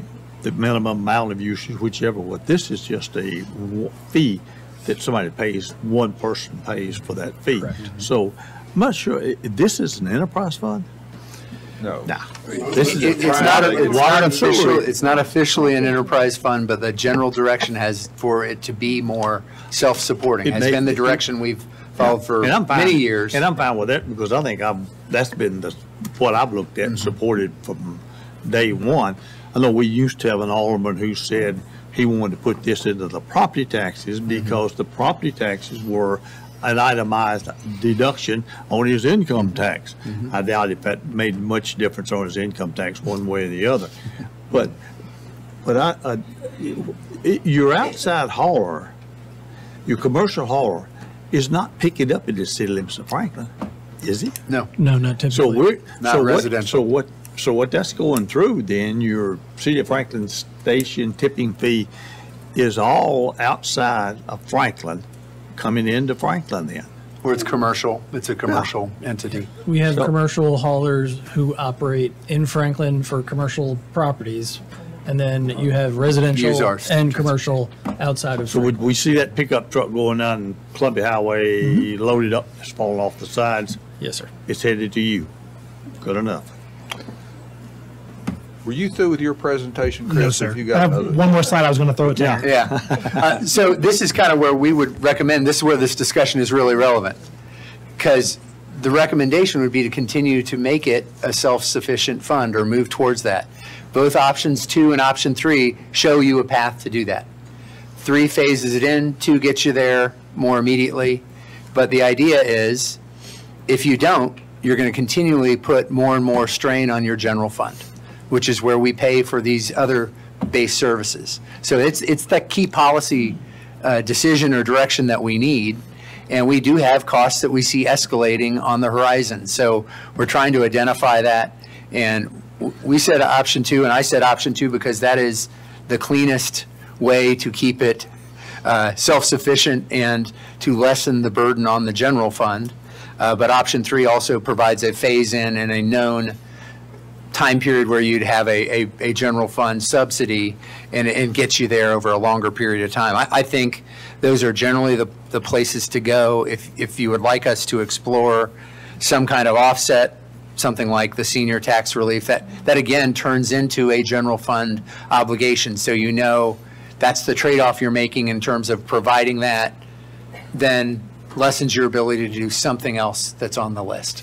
Of other services or enhancements you want to do. So, and again, that's where the policy choice comes. So if you can help us with that guidance, we are in a position where we know these costs will continue to escalate pretty significantly, and to give us the guidance of how you want to see us structure rates as we build a budget now and in the future. This provides that framework for understanding a 5-year window of supporting this service. So that's where we need that guidance so we can start formulating in the budget something that reflects that. And if there's additional work to do on that, we certainly can do that and maybe take an interim step as we look at some of those options to respond to concerns we've heard tonight. Well, are you looking for that? I'd love that direction as much as we can have it so that we put a budget forward that you are comfortable with. So we know we're giving you all this tonight. We can circle back if you'd like to as well. But it's a key component as we start to think about not just this year's budget, but the next several. Right now, I'm supporting scenario 2, so we're down the line. Scenario. I do have a question. Good. My question is, and we've talked about this before, is when we have talked about the weight of trash and things like that, we have then explored glass recycling. So are there any plans somewhere in the future to have any type of glass recycling? Because, and again, to Alderman Blanton's comment, this is kind of one of those one-offs again, right? But this is also weight, and it's another option for us. So if you could bring that back to us, we don't need the answer tonight necessarily, but I would like to see that and know where we can go on it. Yeah, scenario 2 right now. Yeah, and glass recycling is a difficult challenge from a contamination of other recycling and the lack of a market for it. So that's just, we hear that and we continue to look at that. I don't have a scenario at this time that I'm supporting. I need to collect Alderman more. Peterson. Alderman Berger. I'd support 2 caveat. Oh, yeah. Oh, did you want to? No, were we supposed to say? Yeah, which one? Yeah, I guess 2. With a caveat that I do think we can get creative on, or making sure that we make sure our commercial people are paying their fair their way, and I think making sure that if we reduce, I'm not going to go into the details. Let's talk after, but anything to shave the increase off the individuals, if that's a brushing, some sort of brush. You've heard the comments, but I would support 2 with those kind of thoughts. And it doesn't have to be solved before I vote on it, but moving that direction. Vice Mayor? I like this, the spirit of number 2, but I don't like those later increases. What I'd say is I'd be supportive of making a step towards it. But like Brandy, I get calls every week. I've got a lot of older neighborhoods. I've got a lot of folks who are empty nesters. I've got those single individuals, and I get those calls on water and trash all the time. And I do think it disproportionately hits some of those homes that are, one woman living at home, very little trash and very few showers, and well, normal showers, but you know what I mean. That probably wasn't right, but you know what I mean. Less water usage. So I do think we need to think about what that looks like as you go down through here. And I'll also say this, and this won't be a popular comment across the board, but we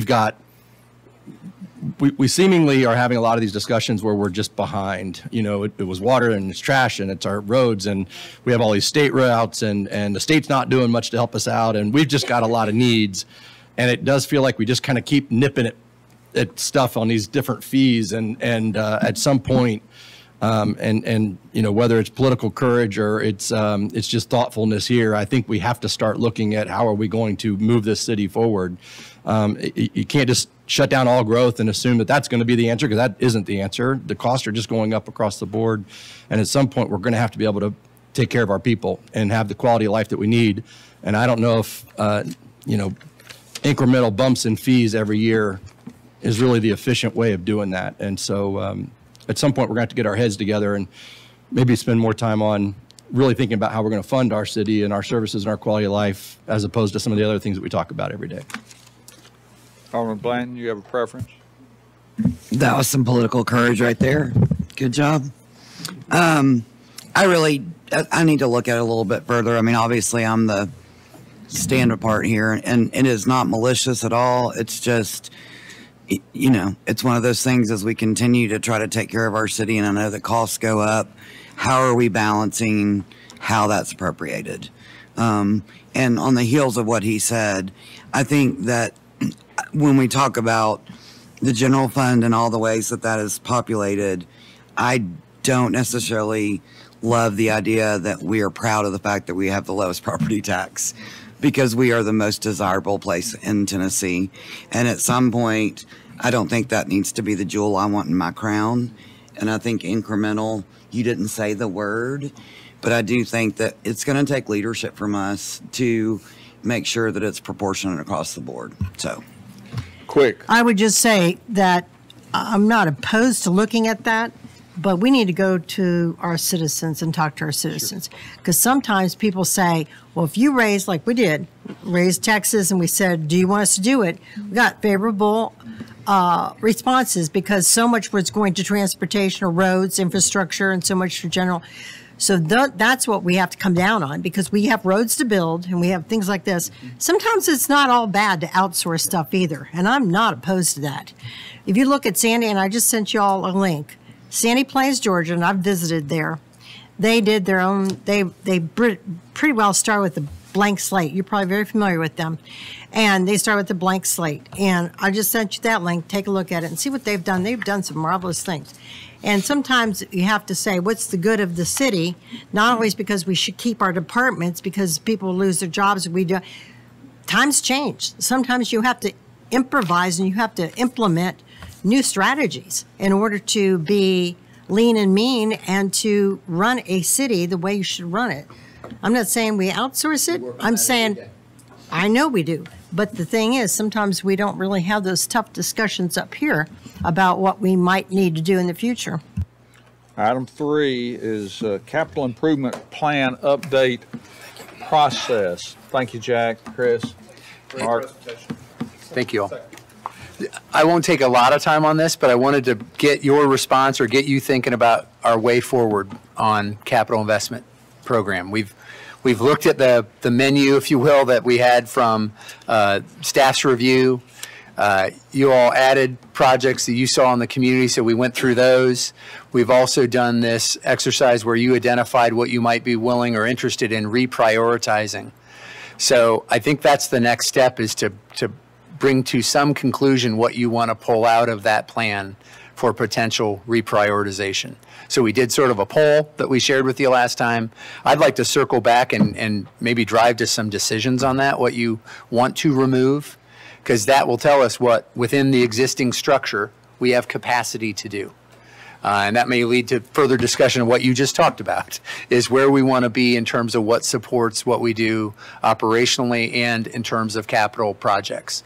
So that next step would be solidify the reprioritization.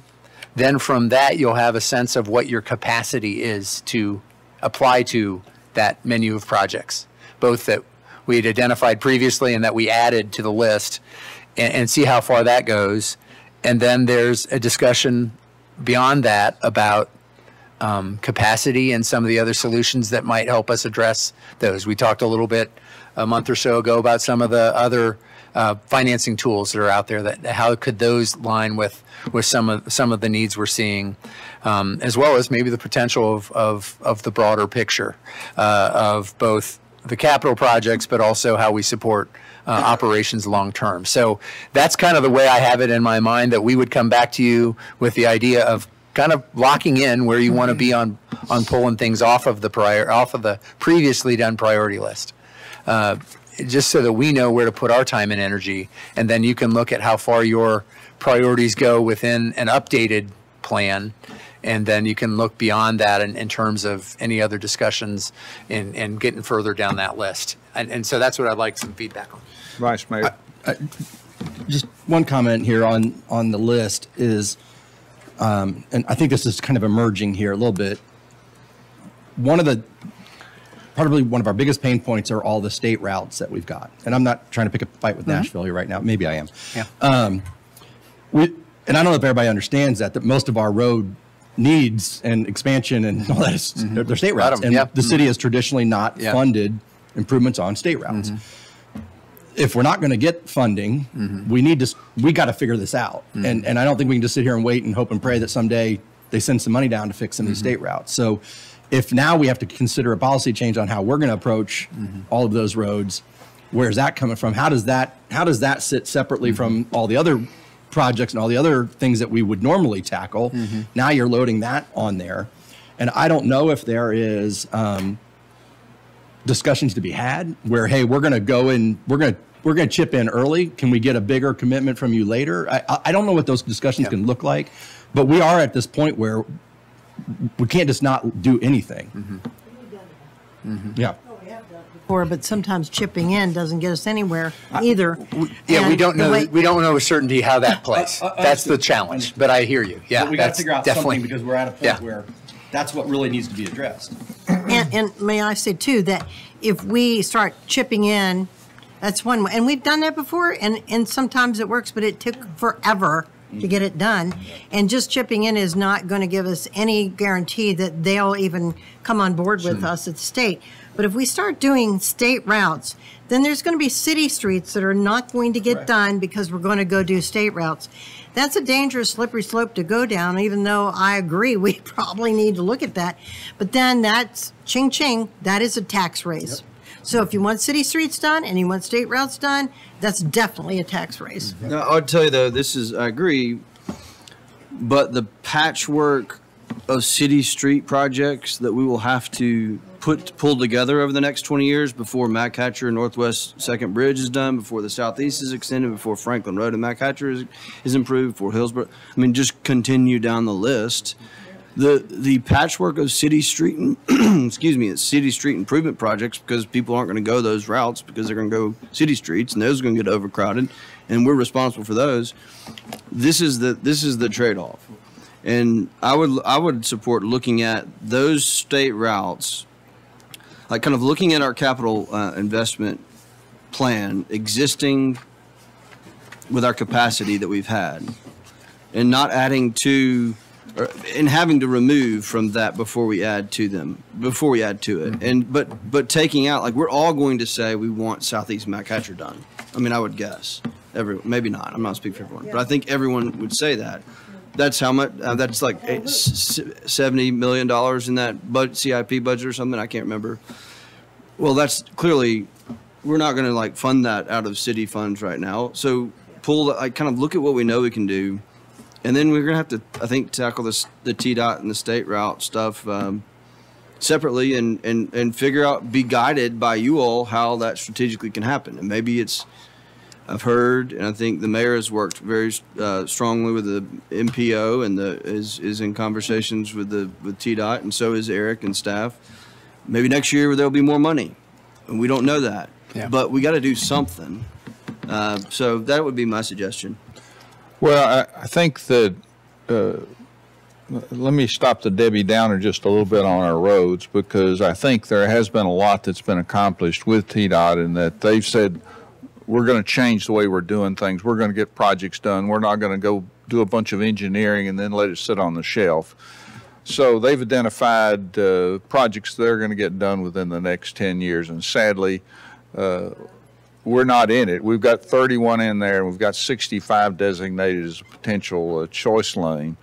So next year is another opportunity. We'll continue to work, and I've advocated for some time that our system of funding roads in Tennessee has worked for many years, but I think we've moved past where it works anymore. It's obvious that we can't keep up with the maintenance needs, and we can't keep up with the needs as far as building new roads. So I think the state needs to be exploring other ways to fund roads other than gasoline tax and the $1.5 billion they get every year.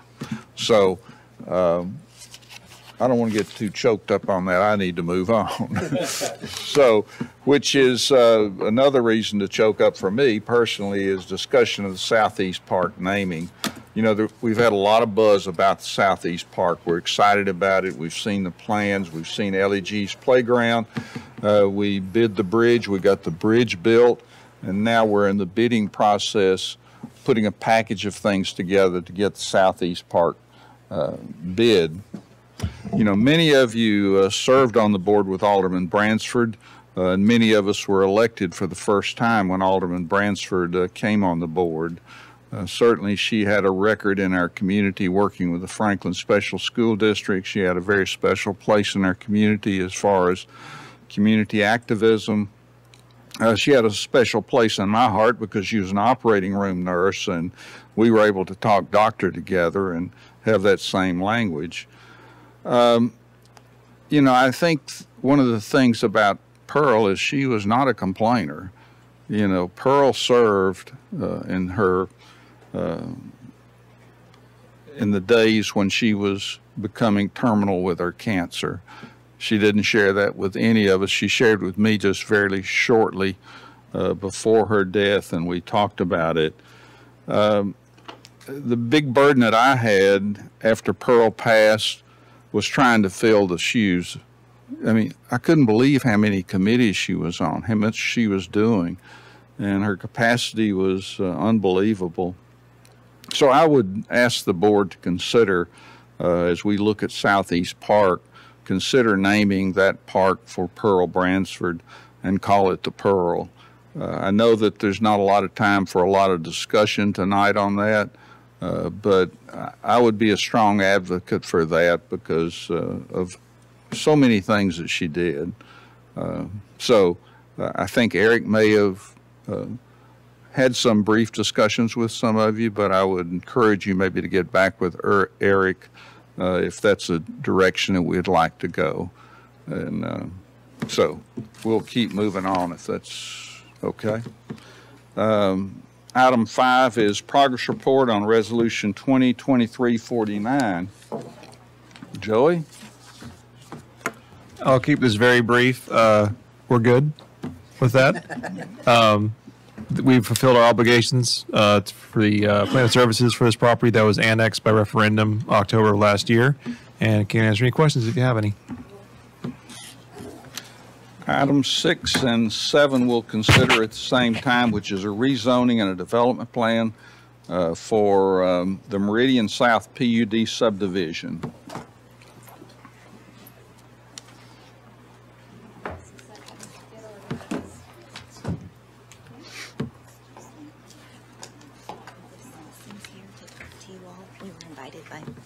So I don't know where we're going to fit in. The 7 o'clock meeting. The 7 o'clock meeting? Oh, okay. That's already. There's a citizen comment period there. Gotcha. Thank you. Just want to make comments at 7 o'clock. She was invited by Baggett, everybody with a red shirt. So They'll need speaker cards. While the map's loading, this is where the Hilton is, at the corner of Cool Springs and Carruthers. I think everyone is aware of that location. I'll keep working on the map while we talk. The rezoning for this property is adding 14,000 square feet to the existing site. It's 4,000 square feet of retail and 10,000 square feet of office. The development plan included 6 MOSs, 1 for parking, 5 for signage. 3 of the 6 MOSs staff recommended approval of, and FMPC agreed with a unanimous vote of 6-0. Those are for parking, irregular shaped signs, and additional flag signs. There were 3 MOSs that were not unanimous. For monument signs, the applicant was asking for additional height, quantity, and area. Staff recommended disapproval. Oops, there it is, map. Staff is recommending disapproval. The Planning Commission recommended approval for those interior to the development only. So the 2 monument signs on the exterior, one along Cool Springs, one along Carruthers, they recommended that those be excluded from the MOS. That was a vote of 4-2. The MOS for convenience signs, these are directional signs throughout the development. They are asking for additional height, quantity, area, and illumination. Staff recommended disapproval. Planning Commission recommended approval 5-1. The MOS for directory signs, the applicant was asking for changes for every regulated component, which was location, height, area, and illumination. Staff recommended disapproval, and Planning Commission recommended disapproval 5-1. I can go into our rationale for those if you'd like, and I'm happy to answer any questions.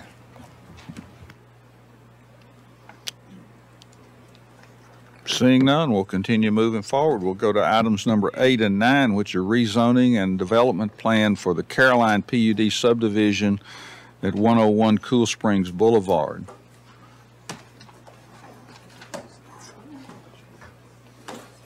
Y'all are playing a lot of musical chairs.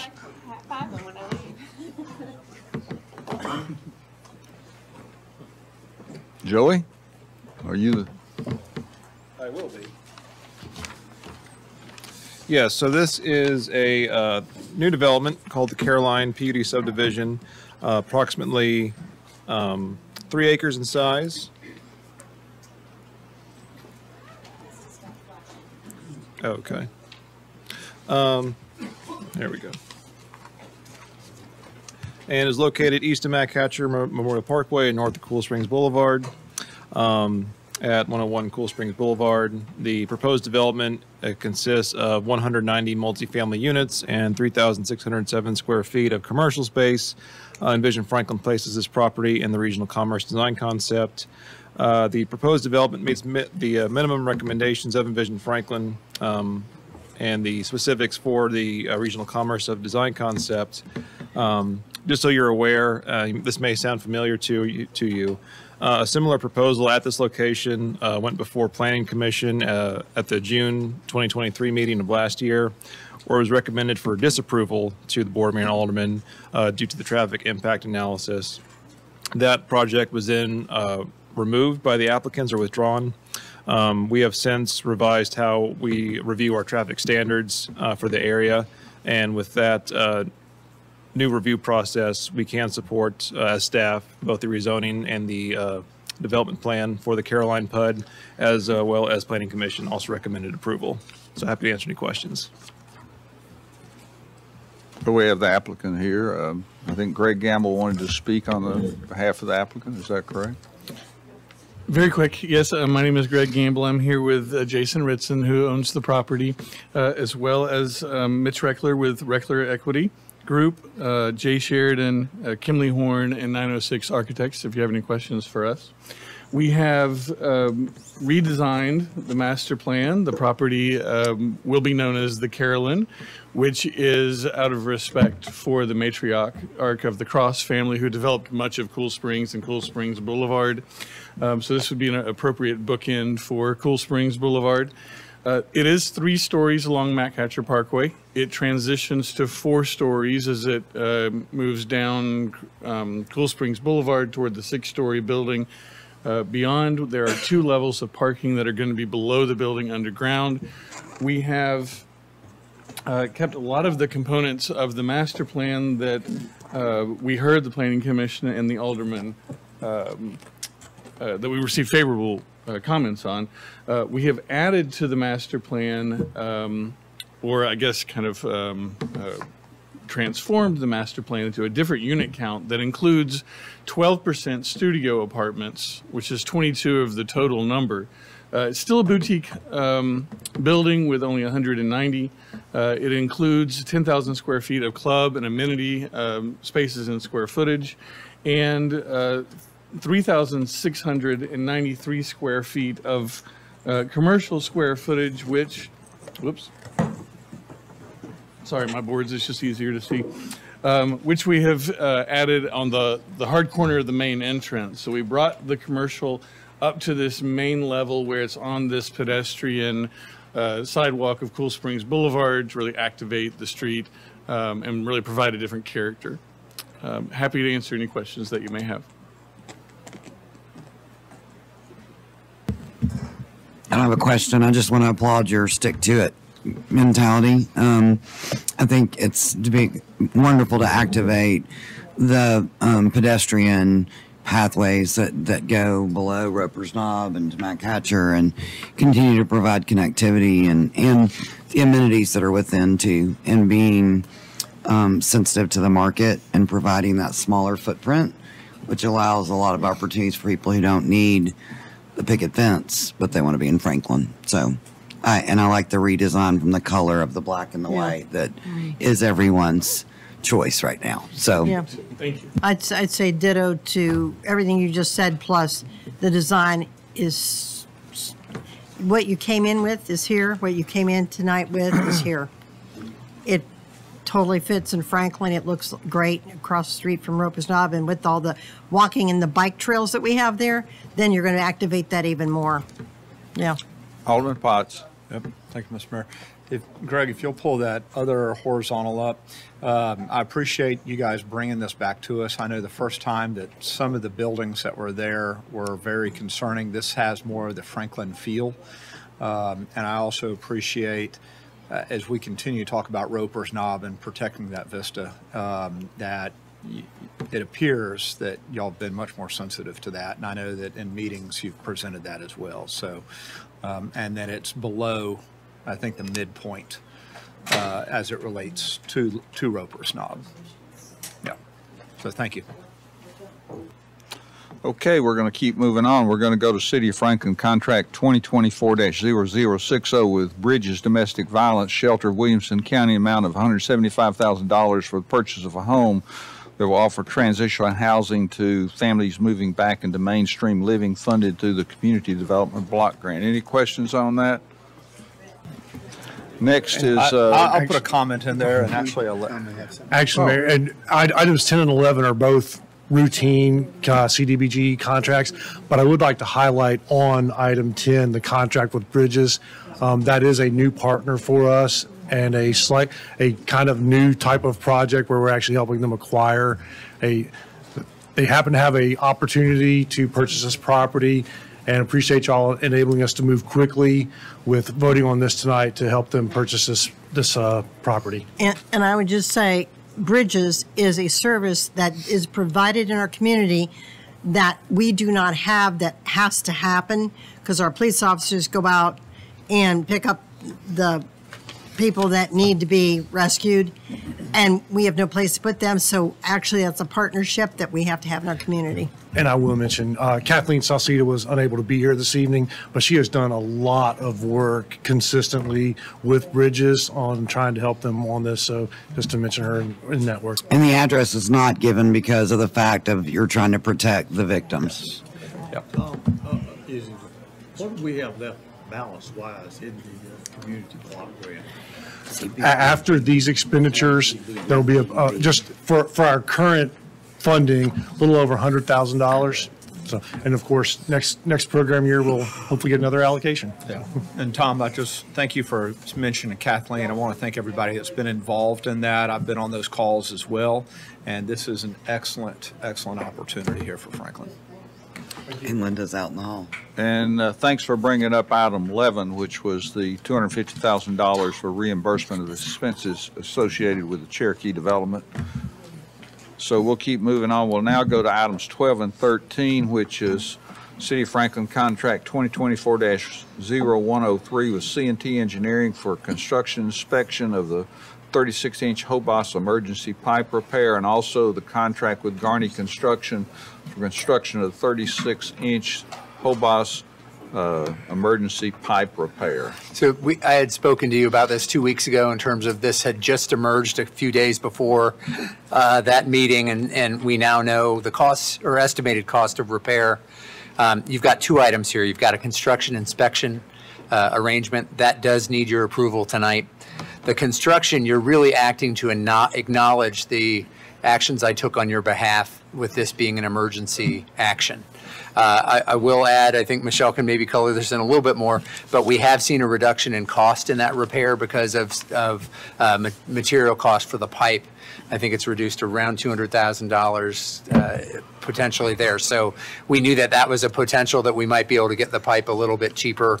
We're looking at that. We are replacing the reinforced fiberglass pipe with the cast iron. So ductile iron, sorry. So that will be an important improvement. So. Yeah, so we have, so the cost for Garney is, Eric executed that contract on your behalf because we needed to give them the okay to go ahead and start procuring some of the materials. The manholes was the longest lead time. But we did have a call with them this last Friday and talked about how as a utility we could reduce some of those costs. We're going to do the utility cut across Lewisburg if we need to, and some of the fencing, and look at having a driver for some of the soils and that sort of thing. So we are trying to make efforts to reduce that as much as we can, but we did go ahead and authorize it for that just because of the procurement amount, the time frame. I would like to add, we're also evaluating the pipe upstream of this location as well, just to ensure we don't have additional issues. So I do have a question, Mr. Mayor. And Michelle, I know that you sent an email earlier today about the resident, the property owner that's right there, and that is, part of that is used for cattle grazing, and for a couple of decades now they've been able to get that topsoil set so that they can raise what's needed for the cattle, and there's concern that if we don't put the topsoil back the way that it is, that it will negatively impact the business that they operate regarding those cattle. So could you address that? Yeah, so we didn't put that in the, I did respond back, but you probably didn't get a chance to see it. I got it right here. Oh, okay. So we didn't put that in the contract just because that's the contract is the typical language that we have, that is the law template that we use. But we do have the construction inspector who has, they did the 2017 Hobos repair, so I have faith that we're going to address that and that'll be taken care of. We don't have, because of that, I don't have an exact trench width yet. That we're talking with Mr. Crouch about that because we need to figure out some of those stabilization areas. We have a pre-construction meeting this Friday where we're going to kind of hash out at our Public Works building to kind of look at those exact ideas. Yeah, the work was actually, the scope of the work was actually established really, well, let me back up. We did have a meeting with the property owner last week, and he did address that concern, and we acknowledged the concern. The contract was actually developed prior to that conversation. So it's in the forefront of our minds, and we'll make sure that we address that. Okay, what about easements? So that's part of what we'll need a temporary construction easement. The permanent easement we have is not sufficient for the trench and benching out we'll need to do. So that'll be part of that conversation on Friday to determine that. Okay. All right. Good. Thank you. So it is working on. It's just moving. We want to make sure it's done right rather than super fast. Perfect. Thank you. Okay, item number 14, which is ordinance 2023-41 concerning the road impact fees. We've been talking about this for some time. We're going to not have time to talk about it tonight. As Paul turns around. I know there'll be a long discussion, so I would urge you to go ahead and firm up your opinion based on the documents you have on how you want to move forward on it. Next is a procurement award to Willis Towers, Watson Southeast, doing business as WTW of Nashville, for $75,000 for group employee insurance benefits. Any question about that? And then we have two consideration of wine and grocery store license for TriStar Energy at Lewisburg Pike. And thank you, Kevin. Your comments were enlightening for Lewisburg Pike and Carruthers East. So seeing nothing else, no other business, we're going to adjourn, and we'll see you back as close to 7 as we can.